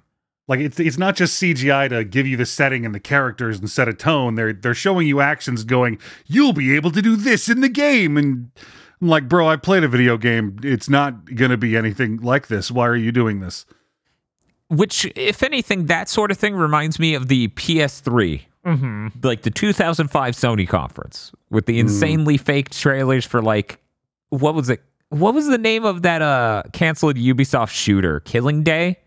I think that's right. Where it's just doof, and it's like, yeah, I'm just gonna perfectly shoot all these things. Yeah, you'll be able to switch between the gun in each hand, and it'll work right, and it'll look cool like this. Yeah, and and that weird, what was it? Wasn't it Yuji Naka, like, first person shooter that's JoJo's because you control the spectral spirit to do X? No, it's not Phantom X. You're mixing its name with Makin X. Okay. Which makes sense, because that was first person. I know what you're talking about. This is crazy that we can't remember. Obviously, we have to rewatch the E3 2005 conference ASAP. That thing's better than any film. Oh, God. One might compare it to other films that are propaganda you would watch in a cinema appreciation course. There are many lessons to be learned from Sony E3 2005, and it feels like Fair Games didn't learn any of them. Let's talk about Marathon, though. Marathon, very much same deal, right? Mm-hmm. It's not in game. This is not gameplay. This is mostly cool art shit in CG being shown off. We knew more about this game because of the leaks and what they said afterward than we learned from this trailer, even. It's another trailer where all the main character does is run. But they're holding a gun, which implies other actions are on the table. Yes. I genuinely believe this is pretty eligible for Fakest Trailer. However, none of these are really contenders compared to some of the things of the past. You know, like our 7 Deadly Sins mobile game. Yes. I think Spine is a very strong contender. Only because it opens and it has this bottom text that says in-game early gameplay and early in-game and cutscenes footage, and then it just is showing the most insane pre-scripted thing possible. Right. It's like, no, it's not. Not even for a second. I'm sure by the end of this trailer, though, by the end of this Spine trailer, we will get something that looks like gameplay, right? Because so far, this is a cutscene. This doesn't even look like a QuickTime event. This is a pre-rendered cutscene. Okay, so we have slow walking. That's the gameplay? Okay. Yeah, sure. And it'll just look completely immaculate in a way that's insane. Yeah, that feels disingenuous. It feels fake and disingenuous to be like, yeah, this is gameplay. Yeah. Yeah, it's in here. This is how it will absolutely look when it comes out, and it will come out. Having discussed all of them, I say we start voting. 3 votes. We're going to start with Chris. Spine, Babylon X, and Fable. The other 3 didn't even pretend that they were real games. Fair Games did a little bit, but Fable felt a lot more like, no, we're just lying. We're lying. Like, you're supposed to think this is actually gameplay. Yeah, and that's the thing. Like, by definition, what they showed there will be a highly scripted event. That looks nowhere near as good, I imagine. Like, a lot of the times, that's what you see. Mm-hmm. Like, yeah, I made it in the game. It doesn't look that good. Like, at all, but it's in the game, so they didn't lie. I'm going to go next. Spine, definitely, and Babylon X, take it. I'm torn on my 3rd vote here. It's really complicated. I feel like something's more insulting about Fair Games and what it showed us than Fable, even, because Fable's just like, this is in game. You're gonna hit an A button and it'll play this cutscene. And I'm like, yeah, okay, sure, yeah, I guess that's possible. What a great thing you've done with this franchise. But Fair Games has a weird amount of like, this is what the game is, and it's nothing but CG. And it's really weird to be like, here's our grand reveal. It's completely pre-rendered. Yeah, it feels bad to have done that. And like, everyone's played an online shooter. This isn't what those look like. You aren't fooling anybody. I bet someone out there believes this. I mean, everyone was 16 at some point, right? Fair. So which one's more repugnant? That or the teaser trailer that literally has nothing to do with what your game is, Concord?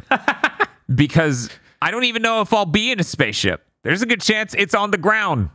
It's multiplayer. Why am I looking at my sandwich? What is this game? I don't know. I'm going to give it a Fair Games, though, okay? I'm going to do that. And I'm going to hand it off to Aggro. I mean, Spine is an easy first pick. So is Babylon X. I was inclined to give one to Fair Games based solely on the notion that game is probably getting hatcheted. Yeah. Making any trailer that says it's coming out fake as shit. But there's just something about that in-game footage tag at the beginning of that Fable trailer that rankles me as being so pathetically and intentionally disingenuous that I'm going to have to give it to Fable. Okay. Bob? Yeah, same as everyone else. Spine, Babylon X, obviously. But it really is down to Fable and Fair Games. And that's super hard. Because I think I'm more frustrated with Fair Games, whereas I kind of like expected this from Microsoft with Fable. Yeah, but I'm starting to side with them. Yeah, what Fable does is like what Agra was saying, of having that one line of text at the bottom. Yeah. And that does make it worse.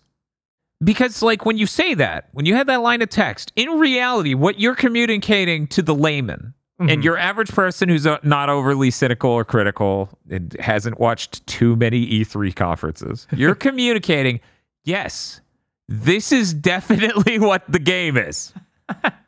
Yeah. So I'm starting to come around to their side, despite voting for Fair Games.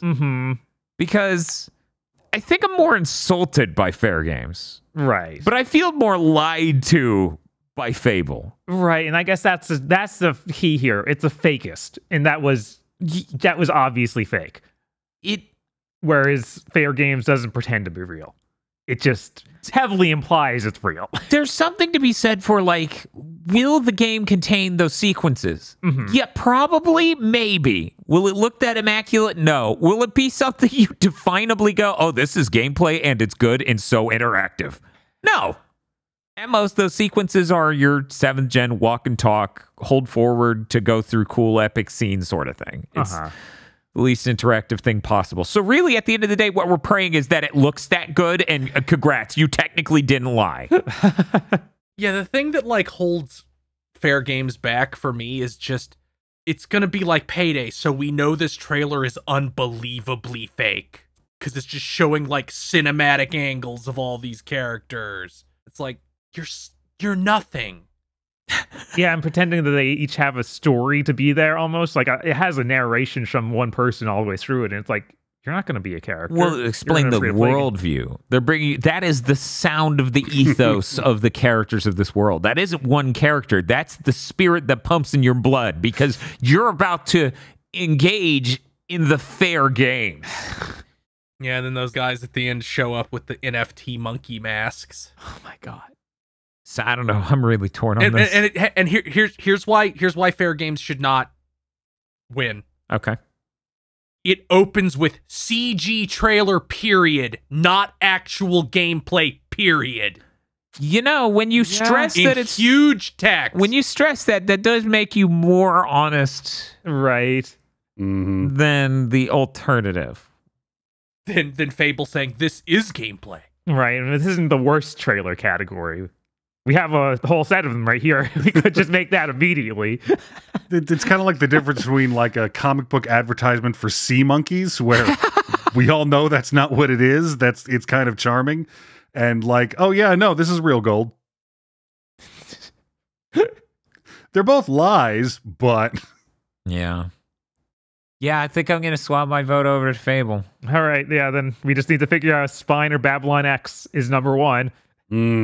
So here's how I view this, okay? It's a complicated swamp to navigate. Morally speaking, which is more fake? A game that will probably never ship, whose only gameplay is a dude walking, a dude running, a chick running, and a cutscene of a bike.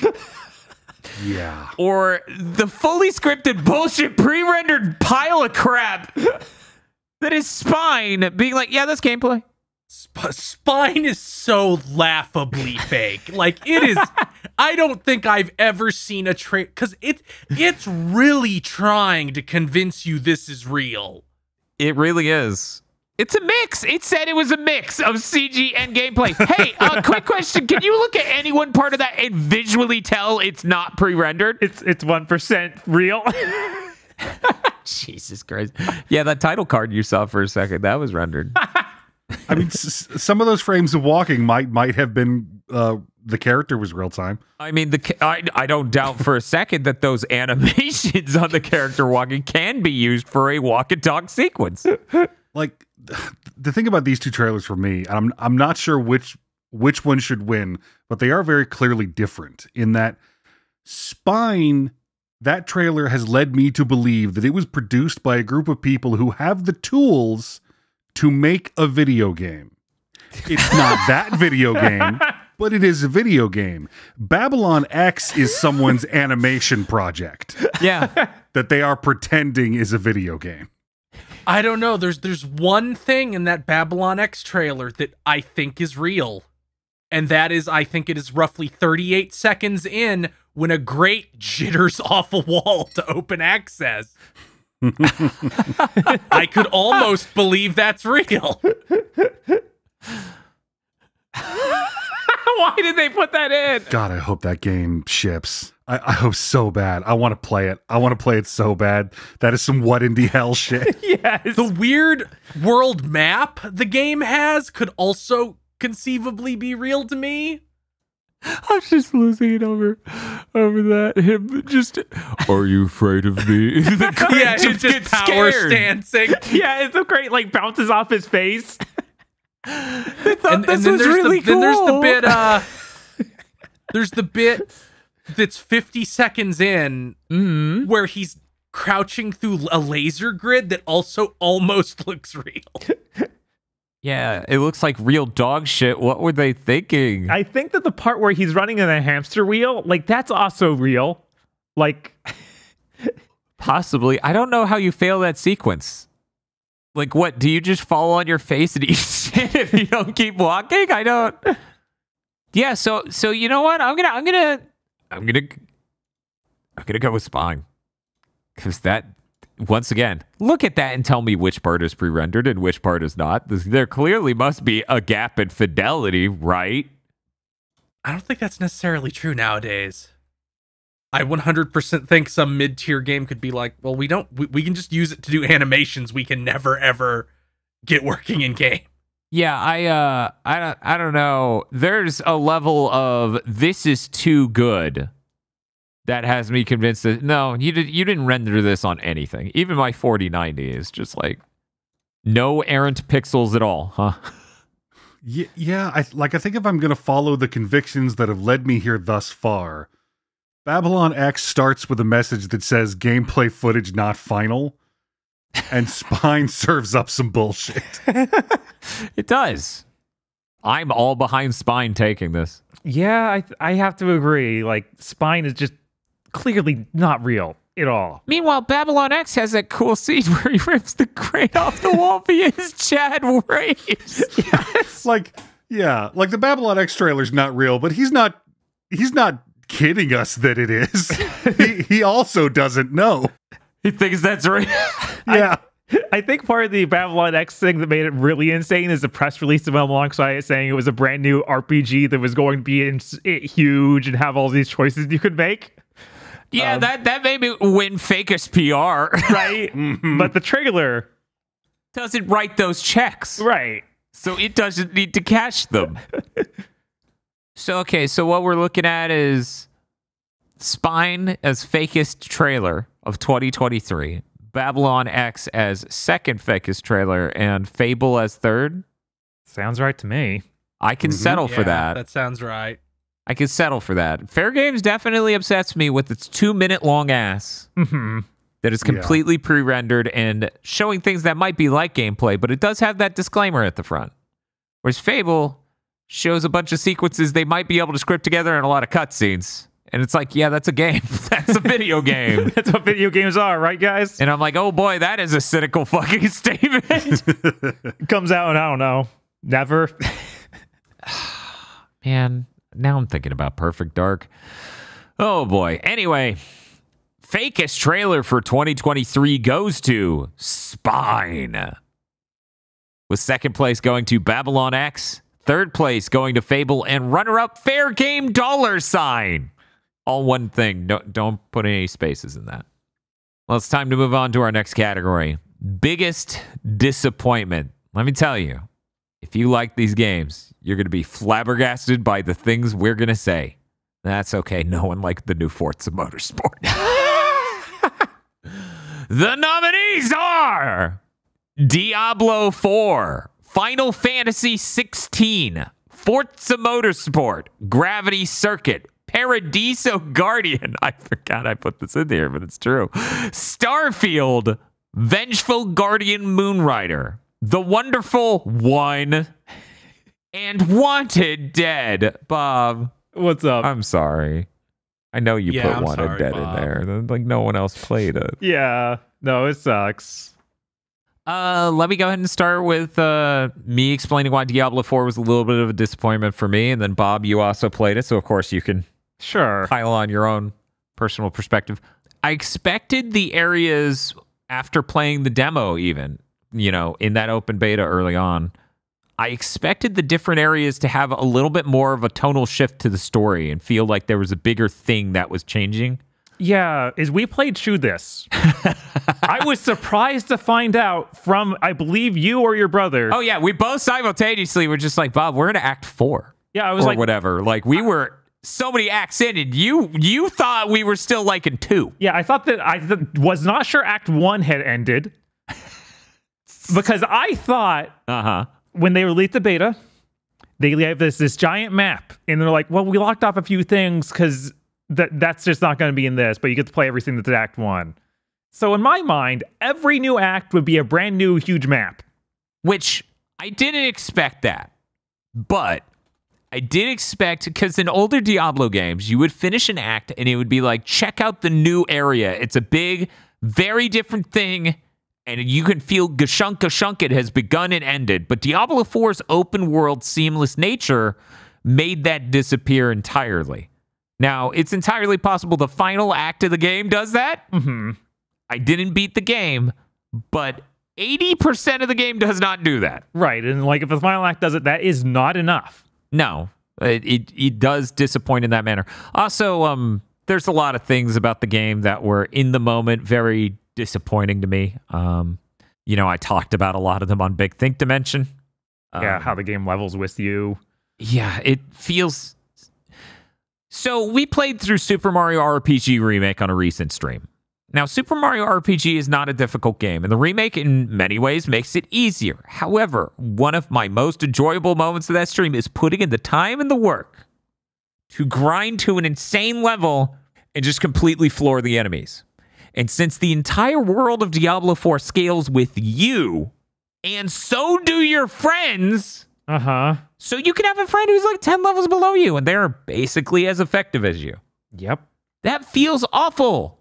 I'm literally on a hamster wheel. Yeah, you don't feel any sort of sense of progression of power. It's just, you're always the same. So since you're reliant upon the equipment to feel like you're stronger, you inherently aren't stronger. That's been Blizzard's problem for so long. This is the worst it's ever been in my experience. Right. Like, I associate Blizzard with, like, no, you get really powerful as you level up, because I've mostly played WoW, where it's like your new abilities made you much stronger. And I guess that ended in more recent expansions, but in the beginning, you got so much more powerful every time you got anything new. Yeah, that's a lot how Diablo 2 was. Like, if you kept powering up, you would just annihilate stuff. Yeah, it felt really good to go down skill trees, make some decisions, and get some really cool stuff going on. But here, not only... Like, in some ways, I like this more than Diablo 3. It definitely upset me less than Diablo 3. Some of the narrative stuff they do early on is really cool in this. Mm-hmm. But the experience of playing it didn't give me any of the cool vibes I enjoy about playing any sort of RPG, hack and slash or otherwise. And so because of that and this weird seamless open world goulash that was the game, where you just don't get to, like, it's all just a soup. It kind of just felt like Destiny Endgame sort of stuff, where you're just grinding and there's a story going, but you don't care because it's kind of just faded into the background. There are some neat things there. There's some dumb things there in the story and the side missions, the little quests. But ultimately, it felt like it didn't matter. I was disappointed. Any specific points you wanted to throw out on top of that? No, we really kind of hit everything. Okay. Like, that's enough.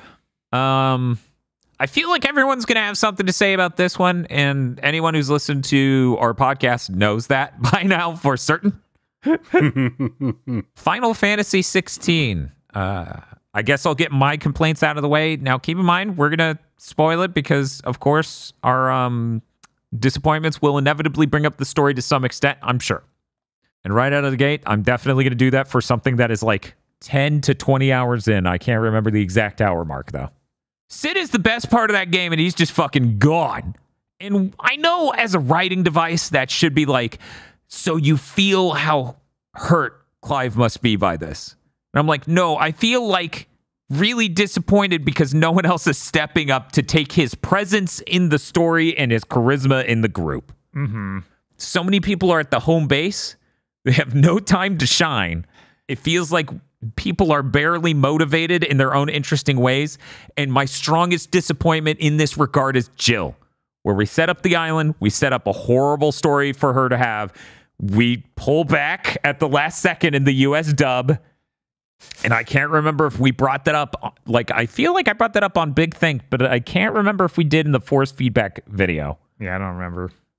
Where it just seemed weird because they clearly implied some heinous things they were doing on that island, and then they immediately pulled back. And apparently when they finished the dub for Japan, they fully deliver on the horrific nature of that, which feels like you absolutely just made Jill boneless. I don't need grim, dark things in my story, but if that's what your story is, you can't pull back. It has to be that for that moment. You can't imply it and then just go, yeah, I don't know why you thought that. That's weird. No, they're just human sacrifices and nothing else. And I feel like that kind of is indicative of everything in that game, where it presents itself, and even the first hour or so are grim dark. Yeah, it's true. Yeah. And then it just starts being afraid to show even like dismemberment or too much gore. You'll have things where it's like, yeah, she's dead, but she looks perfectly fine, like they just splattered blood on her completely pristine body. Yeah, and there's a lot in the opening chapters that really does just not match up with the rest, where it jackknifes. Like, content warning. She's, I forgot her name. The one who uses the wind powers that you steal from her. Benedicta. Thank you, Benedicta. I'm terrible with names. Anyways, Benedicta is out in that forest after you fight her for 10 seconds, and it's like, and then rapists appear. And it's like, excuse me, what? 10 seconds. Yeah. That's what it took. And then, she just goes Hulk mode, and that's it. There's a lot of different things with that game. Right. That absolutely deserved more development. Ancient civilization stuff that is explored more in DLC, apparently.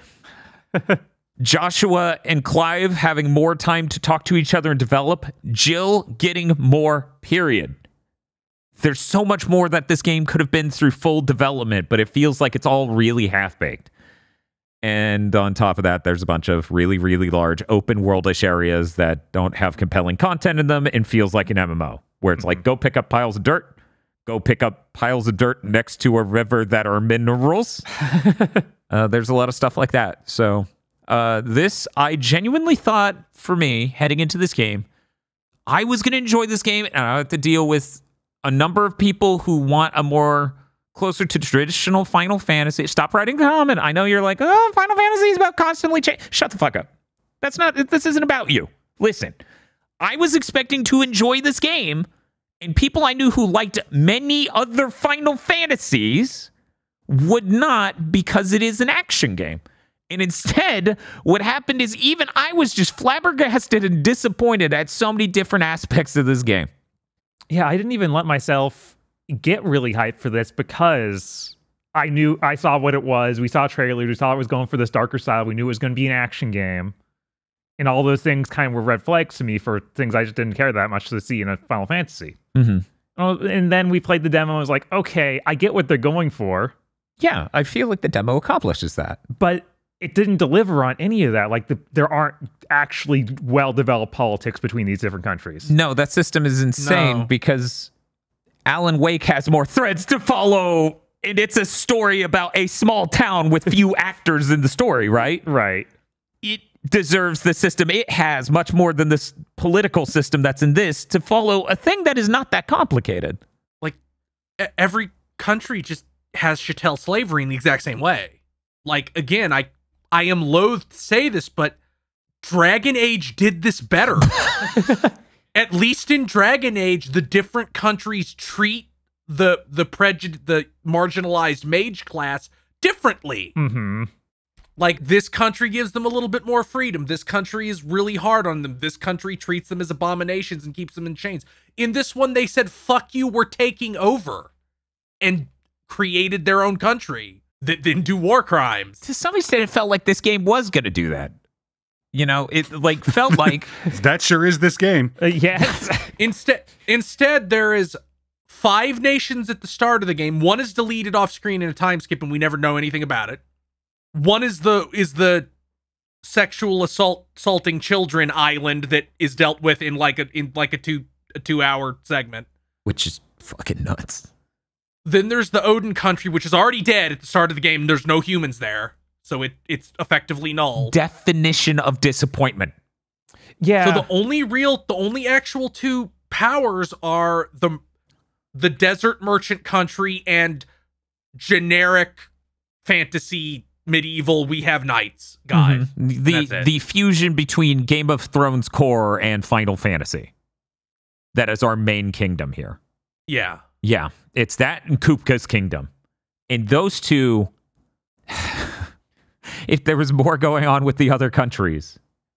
Complex motivations. You can't just be motivated by the bad guy wanting you to be motivated to do a thing. Mm-hmm. And that is so many motivations in this. Yeah, no, it's pretty rough. And then they tried really hard to sell this as an action game too. Like they were like, we got this guy from Devil May Cry.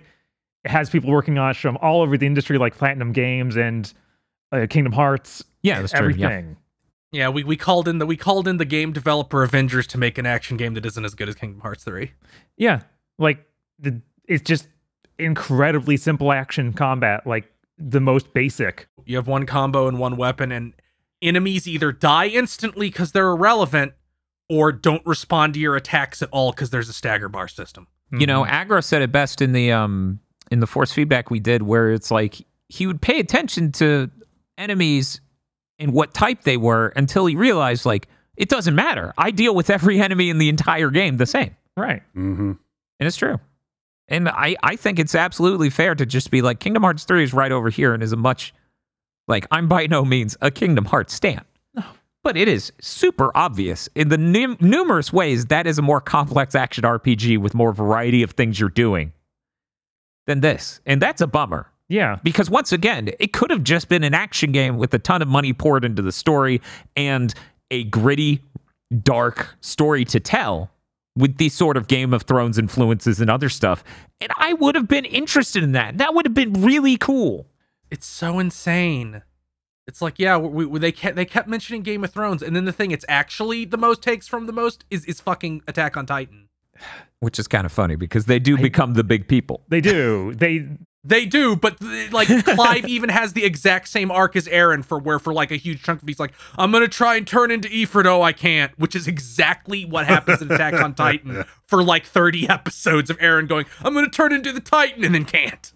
Well, they did warn me. Crunchyroll said Attack on Titan is the Game of Thrones of Japan. So They didn't say that. They totally said that. They said it was The Walking Dead of Japan. Oh, whatever. It's the same thing.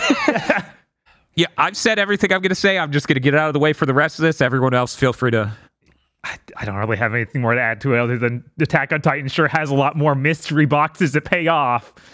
If it was just the combat in Final Fantasy 16 that I didn't like, that would be whatever. Uh-huh.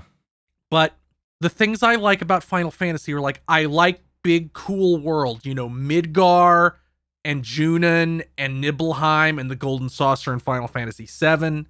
In Final Fantasy 8, you have the gardens, you have Galbadia City, you have Dolette, you have a lot of cool locations. In Final Fantasy 9, you have Lindblum, the big steampunk city with all the airships.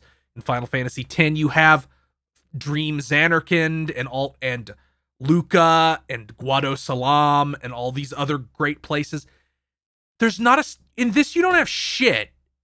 And I get it. I get that these big cities would be insanely expensive to produce in high fidelity, in high full spin the camera fidelity when no real gameplay is happening there. Maybe that's an indication that you shouldn't make the games this way. Maybe.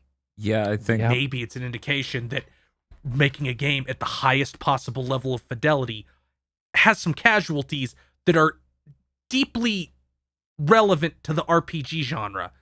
And again, like Final Fantasy Cast, that's an enormous part of it. Even Final Fantasy 13, which I played after this year for the first time, after 16. And that game is unbelievably not done. Mm-hmm. Like, its story even feels like it was slashed to pieces to be not done. It still has better defined characters with more memorable moments than anybody in 16 other than Clive.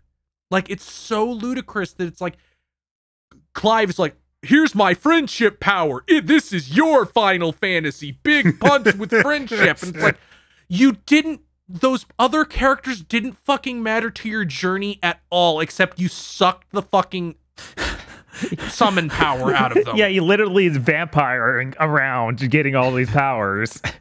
That's it. I'm just sitting there with the bucket of KFC chicken and be like, we're in this together.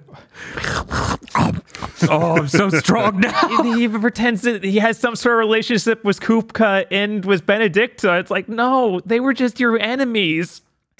I mean, I get it from the angle of they were also manipulated by this thing, except they really weren't. They were kind of just assholes. Like, I get it from the you created this doomed status quo angle, and it's like, there's so many, like, you have party members, but there's no, you couldn't make a thing where I hit a button when an enemy's low on health and you do a cross tech with Jill or Sid or anybody. The bouncer is way too high tech. It is one, obviously. The games have been downhill since the bouncer. Everyone knows it. No one will say it. But the dog can juggle. Yeah, that's it. But you couldn't give me a combo finisher with the dog or Jill or Sid like Kingdom Hearts 3 has that. It seems like from footage that Final Fantasy VII Rebirth will have that. No, they explicitly said it would have it. They explicitly said it. And not just with Cloud. They literally said, we wanted to show the relations between these characters through the combat, so we gave them team-up attacks. Hey, where the fuck was that idea for Final Fantasy 16? It has been so crazy going through this year, listening to people who are very enthusiastic about AAA Square Enix games get upset when any of these things are pointed out, when it's like, you have other examples recently from Square that are AAA, like Kingdom Hearts 3 and Final Fantasy VII Remake, the first one. Yes, and you saw the trailer for Rebirth. All of these things are in these. There are mini games. There are cities, plural, that are very developed, where there are characters in them. And again, like, I get it. There's a reason Final Fantasy VII Remake is 3 games. Because if it was one game, it would cost $750 million. So, Sony in 3 years. But the Wolverine's great. It's really too bad that they went under after finishing Wolverine. You didn't, like, I would have rather had, like, one less big set PC kaiju fight and had, like, a cool town.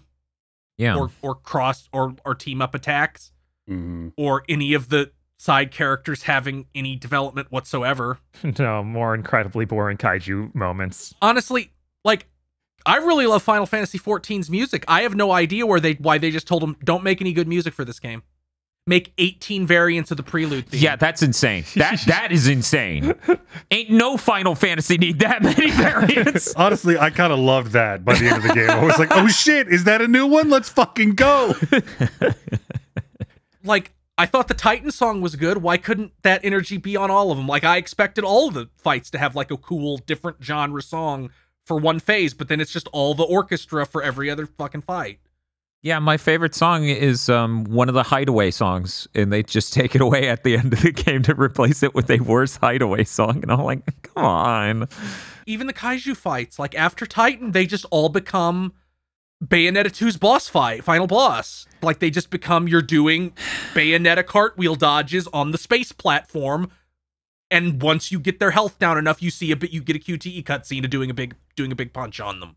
Yeah, I think at very least, time will show that this and Forspoken are much closer in what they accomplish than any of the other AAA Square Enix experiences over the years. Like, Kingdom Hearts 4, probably not going to have the problems this game had. That seems completely impossible. Yeah, not a chance. Nomura cares too much about his characters. This is a weird outstanding because it, like, Forspoken doesn't have the name Final Fantasy on it. Right. This does. So it feels weird when it has problems to the scale that Forspoken does. Mm-hmm. And I'm not going to be ridiculous and say Final Fantasy 15 is better. I think in some ways it is better. But on a macro level, not really. I don't think that's ridiculous at all, honestly. 15 has characters in cities. It has one city. It has 2 cities. One's really small, though. What if you show footage of the city being blown up from the movie Kingsglaive? But that had the excuse of, we made it in 3 years to get anything out. Mm-hmm. This had 7 years of development. It's like, if this can't put up, what hope is there? Is it just Yoshi P being was he not able to turn off the like hyper budget mode that let him turn 14 around? Was he like, well, I'm making a AAA game, but I'm going to be exactly as Spartan with it as I was with turning around that MMO? Because that feels kind of like what it was. Yeah. Like, it's insane that everything feels so cheap, and then you get to shit like the Titans fight where that was $20 million. Easily, yeah. That fight took a year of development to get working. I don't care how good the burger is if I have to eat 10 pounds of sand to get to it. So I think it's safe to say we've listed many, many reasons. Does anyone feel excluded because something wasn't mentioned? No. Can we move on? Oh, I'm done. No, like you could talk about Final Fantasy 16 being bad forever. It is a complex and weird failure. Mm-hmm. One might even say you could talk about Final Fantasy 16 being a disappointing game for 91 and a half minutes. And still feel like you didn't say nearly enough. Please check the description for a link to people talking about Final Fantasy 16 for that length of time. Feel free, and just know I get no joy out of being disappointed in this game. I get absolutely none. Yeah, I like games. I especially like RPGs. Like, I'll stand for the most weird, jank-ass fucking things, but this wasn't weird and jank. It was relentlessly and callously optimized down into nothing. Yep. I came in expecting something that was going to land on my top 10, and it definitely didn't get close for me. No part of 16 is good enough to cover for any of the other parts that are also not good enough to be good. Well, you just didn't like it because... No, I didn't like 16 because it's a bad game. So, we can move on, and we can just even get this out of the way now. So that's winning. There's literally no chance anything else was a bigger disappointment for us. Yeah, that seems pretty hard to overcome. Probably.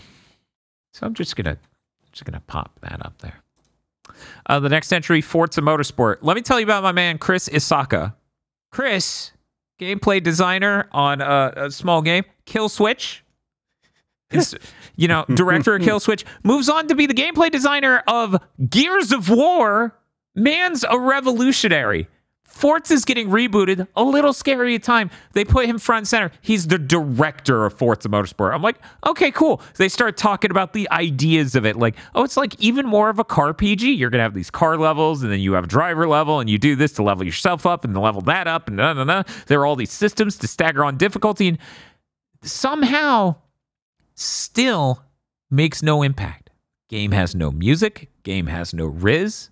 That was the no music thing is fucking mental. What the fuck do you mean you didn't put in music, Microsoft? What the fuck is your deal? So here's what I think. I think they looked at the PC space where some of those, which are much lower driving simulators, obviously, lower budget. Yeah, of course.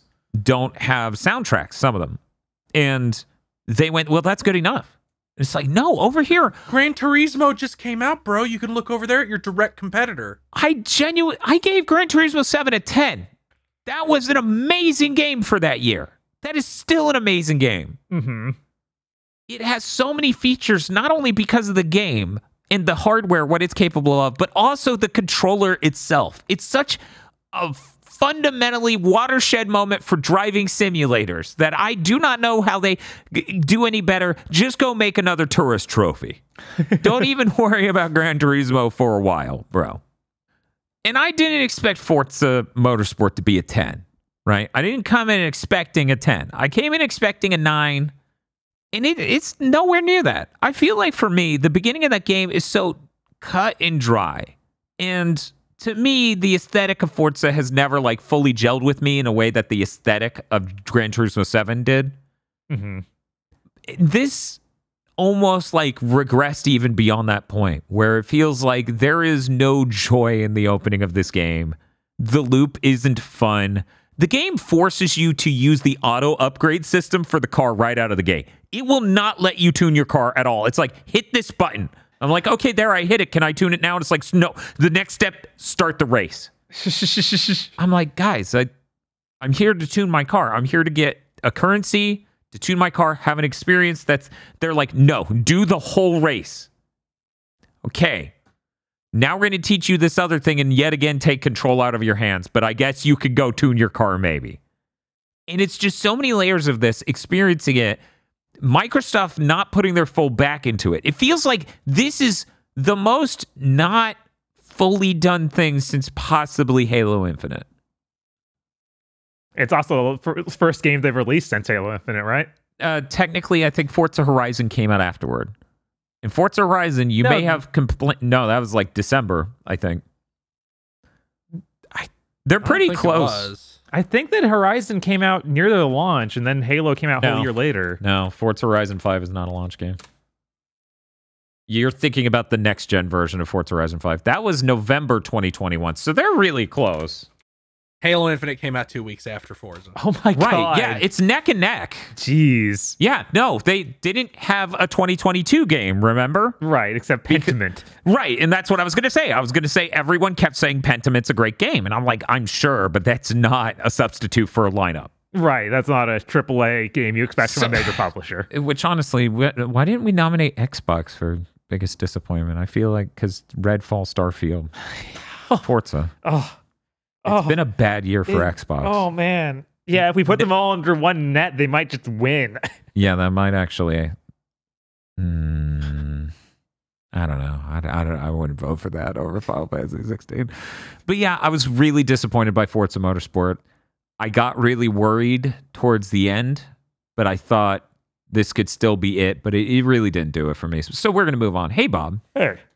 I don't know which of us is more disappointed in Gravity Circuit. Yeah. I have no idea. Yeah, I wasn't especially disappointed in that. I thought it was perfectly acceptable. Bob, would you like to express your experiences playing Gravity Circuit? Gravity Circuit's a game that made me think that it was going to be a Mega Man X style, like, fun action platformer. Okay. And then it had, like, no interesting ideas for levels, and the grapple hook mechanic just felt bad. And you just equip the double jump and walk out through every level. And, that is how it goes. And every enemy just takes a lot of punching, which isn't very fun. You just hit them repeatedly, and they don't really fight back. Yeah. And then the only thing in the whole game that challenged me was the final boss, the only part of the game I enjoyed, and that even made me watch a cutscene before I could redo it, so that wasn't good either. Yeah, that having to watch a cutscene before you did it was a really bad decision. No, you should literally never do that, ever. Yeah, and I think I had to take a swing at that final boss something like 8-10 times because I didn't equip the double jump the entire game. Fair. Until then. Uh-huh. Because it made that boss that much easier. Yeah, I found its gear system frustrating to engage with. Just the cost of you getting certain upgrades because you can, make your hitbox on your punches bigger. You could get a double jumper. You could do these other things. And it's like, guys, you made a game that is so frustrating. I need at least half of these things to get it serviceable, but then that makes your entire game's level design boneless. Mm-hmm. That's awful. When it comes to the ideas for levels, I think there are only like 2 good ideas for a level, and one of them's only like half well executed. One of them, the first level I booted up with the sound level, I was just upset. The whole level is about sound, and nothing syncs to the music. Like, none of the mechanics of, these platforms are shaking and do like a waveform sort of look to bounce up. Uh-huh. And none of that ever syncs to the music. Yeah. It's like, why'd you make this level? Yeah. Wow. Yeah. And it's not like the music doesn't sound pounding. Like, it does sound pounding, so it really should. Right. Like, there should have been an idea there that really keyed into that. But that's the thing. A lot of these levels feel like they don't have much of a cogent, functional idea for what to do. And those that do, it's not fun. So I was pretty disappointed by Gravity Circuit. I felt like I actually kept myself pretty calm about it on content because I don't think the devs are bad for what they did, but I think their art fucking sucks. And so, I don't want to go out there and swing at the devs with just pointing out brutally and savagely how much it just falls short of the task. And that's kind of the same I felt about Bat-Boy, but I was less angry about Bat-Boy. Bat-Boy will disappear into the memory, will just fade over time because it's so similar to Shovel Knight. right. Whereas this was aggravating and disappointing in sharp ways. We can move on now. Paradiso Guardian. For people who don't know, it's gay sex Castlevania. The gay sex is literal. So, Dan, why are you disappointed in the gay agenda? So let me tell you how the gays have disappointed me, Dr. Aggro. They don't scroll smooth. This game, Yeah, that's real fucked up. this game has beautiful art design. And I don't just mean I'm playing as a twink, which you do. You play as what is basically Roxas from Kingdom Hearts as an angel twink. Damn. You have gay sex with basically every boss. It is very graphic. You could turn that off. You know, it defaults to naughty angel mode on. You can just be like naughty angel mode off, and suddenly, all of a sudden, you don't segue your conversation about this boss, being here, and because he's your good bud from back in the day. Suddenly, you don't segue from that into sucking him off. You just go, okay, well, I'm gonna go now, and he's like, well, I'm gonna stay here and be your summon. So this game has gorgeous art designs. It's got some neat mechanic ideas too. Like it's, as I said, Symphony of the Night. But it now has like Witch Time, and it has some interesting ideas of what to do around that. And it's really fun. But the whole thing scrolls incorrectly because of that core Unity engine problem. And it's made by a foreign developer, so I will never be able to communicate to them what is wrong with this game. And even if I could, we've seen countless times before, probably won't fix it. Yeah. Heartbreaking. I refunded the game. The game's really cool outside of that. It had awesome monster designs, and it was really fun. And it has no right looking as good as it does for gay sex Castlevania. Hey, who was disappointed in Starfield? Fucking no one. I was. But you were disappointed. I really, really was. Aggro, will you quickly talk this man down so that way he sits down and stops being loud and upset about this game you undoubtedly found no flaws with? For all the shit I give Bethesda, I like Bethesda games. I like Skyrim. I like Oblivion. I like Fallout 3 even. I don't really like Fallout 4 that much, but it seemed like they were walking back the things I hated the most about it for this game, like the main character being voiced. And then it's like, here's the infinite space. It's a bunch of small areas that you fast travel between. There is literally no reason to explore anything ever. Like, how do you fuck up that bad? That's the one thing your company does. Yeah, even as someone who's never successfully been able to stick with the Bethesda RPG, I understood the appeal, and it appealed to me too. But I would just fall off. This, I played it, and it just didn't seem to have the appeal. The sense of exploration's dead because it's all fast travel. When you leave the planet even, your ship always points back at the planet. Which I kept going, man, that's weird. Why is that?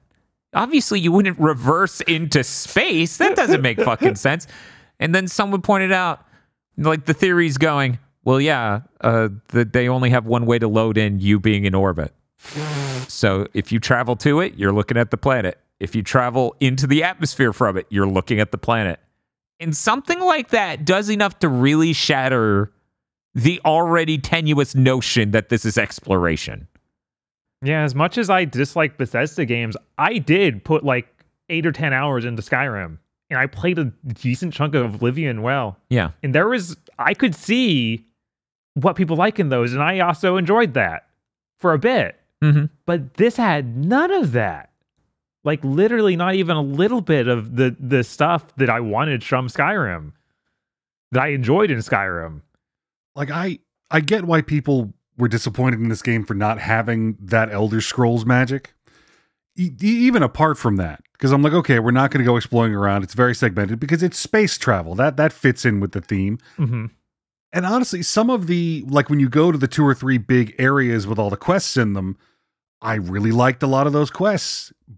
But the game's overall structure is fucked. Like the production of this game is some kind of weird nightmare of just picking up huge chunks of resources and putting them in all the wrong places. They're like, well, yeah, we have 1,000 planets and there's nothing on them, because that's how space be like. Bro, you made a video game. That's the point. Wasn't to be like, was Neil deGrasse Tyson sitting in the room telling you you're not allowed to have fun? Right, like, yeah, the real world, we also can't travel between planets in seconds. Your point? And even like so many of the systems seemed half implemented or broken, or like there was supposed to be some other mechanic that went with them, but now it's not there. Like, I can't fast travel from this planet to that planet because my engine isn't upgraded enough. But I can go to a middle planet in between them and then fast travel to that planet with no problem because fuel's not real. My spacesuits have stats for environmental protection that don't matter ever. Wait, what? What the fuck do you mean they don't matter? What? I never had it come up. Like, I go to a planet and they're like, you're fucked. And I'm like, am I? Because nothing's happening to me. Oh my God. Yeah, Great. no. Yeah, this game is just like, it's just cracked open and half done everywhere. And it was, God, I loved the conceit of it, the aesthetic, you're a part of this weird rich people scientist club who go out exploring the universe, and that guy's a cowboy, and then that's the rich guy, and this is our assassin. And I'm like, yeah, let's fucking go. There's no story in the back half of this game.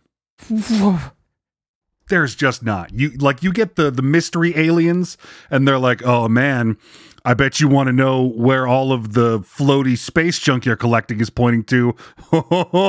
It's gonna be wild when you find out. At a certain point playing this game, I had to Google, what the fuck is this thing? Because I feel like at a certain point the NPCs started acting like they had told me. And it turns out they did. It was just not impressive or satisfying or interesting. Oh. The whole conceit of the game is that if you collect all the artifacts, it points you to the thing that lets you respawn in an alternate universe. Which does... You play the game again. Oh my God. To the end of... You remember how you go to those planets and go to all the temples and to do the 0G puzzle thing to upgrade your dragon shouts? Yeah. Yeah. Well, yeah, you run out of those planets, so you go to a new universe so you can become more powerful. So you can go to a new universe and upgrade all of your shouts. So you can go to a new universe to upgrade all of your shouts. What a stupid game. And there's like no story along with this, is there? Well, I mean, there's a bunch of other people hopping around universes, and like one faction is led by a surprise NPC. And they're like, we need to work together to make sure that only people we deem are morally correct should get to do it. And the other surprise NPC from the other faction, because they're like, oh my God, who are these people? Are they the Starborn? Are they aliens? Are they from the future? What are they? They're just people who hop dimensions with this bullshit. The other one's like, haha, I'm going to go to the universe to gain more power, and you should be amoral. You have to pick between the raspy voiced one dressed in black saying you're out for yourself, and the one who's dressed in white saying no, only the morally pure can do it. This is great writing. We made a great sci-fi game. It's fucking garbage. Starfield's plot is fucking garbage, and it just disappears in the back half of the game. And I hate it. I hate it so much. And you all thought Jumper was bad. Oh. You're just wishing Sam Jackson was chasing you for being a starboard. For the entirety of this plot, while it still exists, they keep insisting that there's some spiritual dimension to this question of whether or not humans even should mess with something that, and none of the people talking about it have any idea what the fuck it does. Because we have to pretend that that's still a thing. The farthest we go in the future, there always has to be one jackass in the room going, but I took a religion class in college, and I think that makes me an important part of this conversation.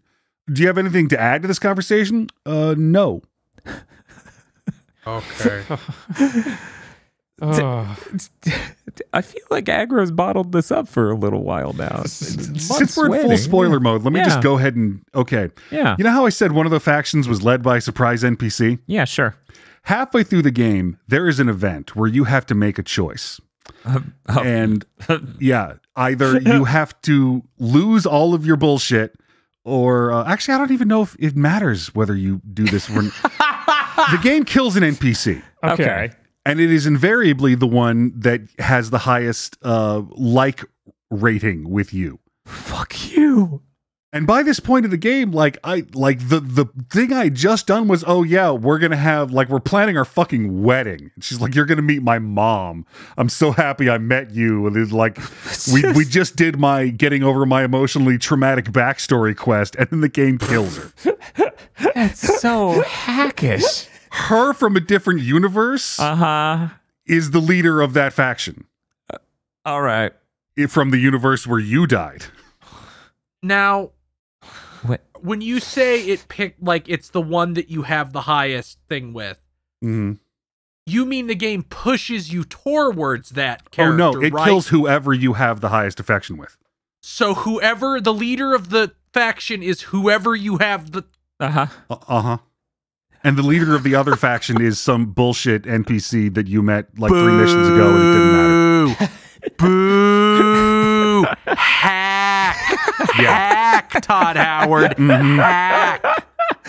Man, this feels great from this side of having not spent 60 hours playing this game with the hack plot. Yeah, this game wrote a check of beautiful, hard sci-fi adventure that it bitched out on. Cowards. Man, what was the point of we don't have aliens or robots? This is a grounded, more realistic sci-fi thing. Go to the other dimension to upgrade your starborn powers. They do have aliens. They have something called a terramorph, which I never encountered in the game, but NPCs kept telling me they were incredibly dangerous and scary. Oh yeah, I went out into the wild on the very first planet and ran into one. Also, for some reason, mechs are illegal. Yeah, because there was a mech war. Yeah, one side agreed to stop genetically engineering poisonous monster aliens. The other one's like, well, we won't build robots that are quite this big. That's the same thing. Okay, well, that was illuminating, Dr. Aggro. Yeah. Thank you. Who wrote in Vengeful Guardian Moonrider? I think I did. Either Bob or me.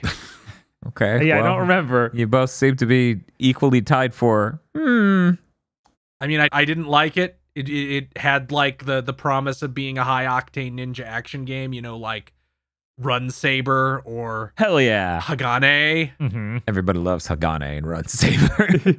And it just doesn't. It writes it. Its presentation writes a check it can't cash. Yeah, this is made by the Blazing Chrome people. Yeah. So based on you two being as disappointed as you were, I actually never checked it out. So unfortunately, I'm diffused in this conversation. It does remind me a lot of a higher version of Oniken. Oh god, their worst game. I mean, it's also their first one, yeah. Yeah. Yeah, it was understandable. It was of an era where it's like, oh, it's neat that you made this. Right. But between Moonrider and Cyber Shadow from last year, I'm just not going to buy any retro seeming ninja games. I'm sorry, that genre is now untrustworthy. That's unfortunate. Yes, I think there are 2 more that I have to buy. Yeah. That I've already been like, okay, you look good. You better be good. Is one of them the remake of that NES one? Yes. That'll probably be fine. Right, that's made by a reputable company. It's just remaking something. Also, I think no, it was Cyber Shadow that was published by Yacht Club, wasn't it? I think so. Yes. But yeah, I was just like, man, This game sure looks nice. I wish it was fun to play. Yeah, it just was surprisingly slow paced and not very interesting. It was like fine, but that it needed to be more than fine. Yeah, Blazing Chrome was amazing. Right? Okay, Bob, I assume the wonderful one is you. Yeah, no, I didn't even go into this with high expectations. This is a DLC expansion for the Wonderful 101. How many years after launch? I don't know. I don't want to think about that. Okay, sure. Okay, the U game number goes here. Archaeozoic era. Yes. Yeah, it is a side-scrolling 2D platformer with twin-stick shooting. And somehow, they made the worst version of that they could have because they put the shoot button and the jump button on the face pad so you can't run and shoot in any direction you want without taking your thumb off of the stick that shoots or chooses the direction you're shooting in. How do you make that mistake? I don't know. And then every level is just really bare bones and repetitive. And it reuses boss fights constantly. The final boss is just the boss you already fought earlier in the DLC. And then the only voice dialogue in it is the main character of the DLC, which is Luca, the small child from Wonderful 101. And he talks to an R2-D2 like droid who responds in beeps. So you have to listen to that the entire game. Why did they make this? I don't know. I don't, like, would anybody this couldn't have moved the needle on that Kickstarter they did at all, right? Because this was a Kickstarter reward for some reason. So yeah, it was pretty bad. I don't know if it really stepped to the rest of these, but it was disappointing in its own right. Yeah, I feel like we had a lot of great games this year, but it feels like the bad ones are incredibly powerful. Right? And I guess that leads me to explaining why Wanted Dead is here on the most disappointing games. So, Bob, we played Devil's Third. Mm-hmm. The devil always gets his third. Does the Wanted always get its dead? That's the problem. We played Devil's Third. You're like, if only I had an experience through Kino. This is watered down Devil's Third. That's not something anyone wants. No, it's just worse than that game in every way. How is that even possible? That game isn't like a 10 out of 10 or anything. No. But the story is it doesn't go as crazy as Devil's Third. It doesn't have the main character be as that ludicrous. I mean, that's hard. Right? Devil's Third man goes hard. He might be the hardest character in a video game. It really doesn't approach that at any point. Like, it seems to not even want to do that. The melee combat feels worse. The shooting feels worse. Okay. They have a lot of enemies that require you to use the melee instead of just being like, no, you're coming at me with the sword. Of course I'll shoot you in the face. And that was the best part of Devil's Third. Right. Yeah, it was. Absolutely. They're like, that's a failure of gameplay design. You need to engage them in melee. No. Wrong. That's False. not what this game was about. In fact, that's not what any video game is about. Every good video game is about me using whatever option I fucking want to deal with the problem. Yup. Let me explain. I saw, what was it, Prey 2018, 2019? Mm-hmm. Dude shoots a dart through a window crack in order to hit the open button door on the inside of a room he's locked out of. That's a good game gimmick. The motherfucking game's like, no, he's going to block all your bullets with the sword. You got to fight him melee. No. Yeah. Give me C4. I'm going to blow him up. And I think that I think that he doesn't even block him. He's just like, I just don't take damage from those. Like, bullets don't really affect me. I'm immune to bullets. Lead poisoning over the years. He built a tolerance, so he's no longer hurt by lead. So yeah, that's why it's on the most disappointing. There are, of course, some delightful things that are just like, man, how'd this pass? Which is every boss fight. Phase 1 really hard. Phase 2 really easy. Which is just, how do you make this mistake and hilarious? That sounds like it could be gratifying if handled well. Right? I'm like, there's no way that you intended this, but this is what you have landed on. That's kind of funny because, you were there when I avenged my youth off stream with Street Fighter 2010. Right. And one of the things we realized is they didn't know how to make an actually hard boss. Mm-hmm. So the levels had to be hard. So when the final boss of Street Fighter 2010 for the NES is every boss in a row and then the final boss is a complete pushover. Yes. Because they know by then you've been through it all. So fuck it. This dude has no strats. He has no health bar. That's funny as hell. Yeah. Well, we got to vote. everyone still stand by putting Final Fantasy 16 in first? Yeah, I'm gonna vote for that for sure. So Yeah, I feel like the only strong competitor to that would be Starfield. Right. And like, only by dint of the fact that I wasn't looking forward to Starfield. Okay, so let's see. We got 1, 2, 3, 4, 5, 6, 7, 8 choices to choose from. You know, excluding Final Fantasy 16, which we just graduated to Wave 2. I'm gonna say we get 3 votes. Does that sound good? Mm-hmm. Maybe I could do 4, but let's go with 3. Yeah. It'll speed it up. I'm going to go first. It is literally the top of this list. Diablo 4, skipping Forza, Gravity Circuit, and Paradiso Guardian. If Paradiso Guardian didn't look that amazing, like if its animations were just worse, if it just had nothing to offer mechanic-wise or anything else, I wouldn't be disappointed at all. Right. You can find gay porn anywhere on the internet. There's probably gay porn on GameFAQs right now, and you just don't even know. It's just in the fucking thread for like, hey guys, I finally played this Sims game on the DS in the year 2023, and penis. You just don't know where to look. But this was actually really upsetting. It is horrible to know there's no way for me to fix this. The devs could fix it by just updating the engine to the latest version of Unity. Right. It's never going to happen, though. Nope. If it does, listener, if they fix this, just let me know. I would love to play this game. Aggro. Starfield. Let it be known that deep inside me beats the heart of a pony. Okay? It has gotten to the point where every time Microsoft might get kind of a win, I'm like, yeah, stop sucking. It's really embarrassing to be on the other side of this. Jesus. Starfield was supposed to be that. It was. And now it's nothing. It's gone. It's Avatar 1. yeah, it's Activision Microsoft just bought to get King. Like, we know that. They said it. They sure said like it. in the court documents. They bought Bethesda in part to get Starfield. Oh, yeah. Yeah. They probably thought they were getting an Elder Scrolls at some point. A reasonable assumption we can't punish them for, honestly. Right? I was there for a lot of Devil's Third, so wanted dead. And you have one more. Yeah. Diablo 4. Chris. Starfield. Forza Motorsport. Because no music, what the fuck? And Vengeful Guardian. Bob. Starfield. Wanted Dead. And Diablo 4. Yeah, absolutely. Gay sex game. You will be remembered, but not by many. Let's take these contenders over real quick. Based on votes, we have 2 tied with 3 votes each. That's Diablo 4 and Starfield. Then with 2 votes, Wanted Dead. And then we have 1 vote each in Forza Motorsport, Gravity Circuit, Paradiso Guardian, and Vengeful Guardian Moonrider. The word Guardian, not doing great this year.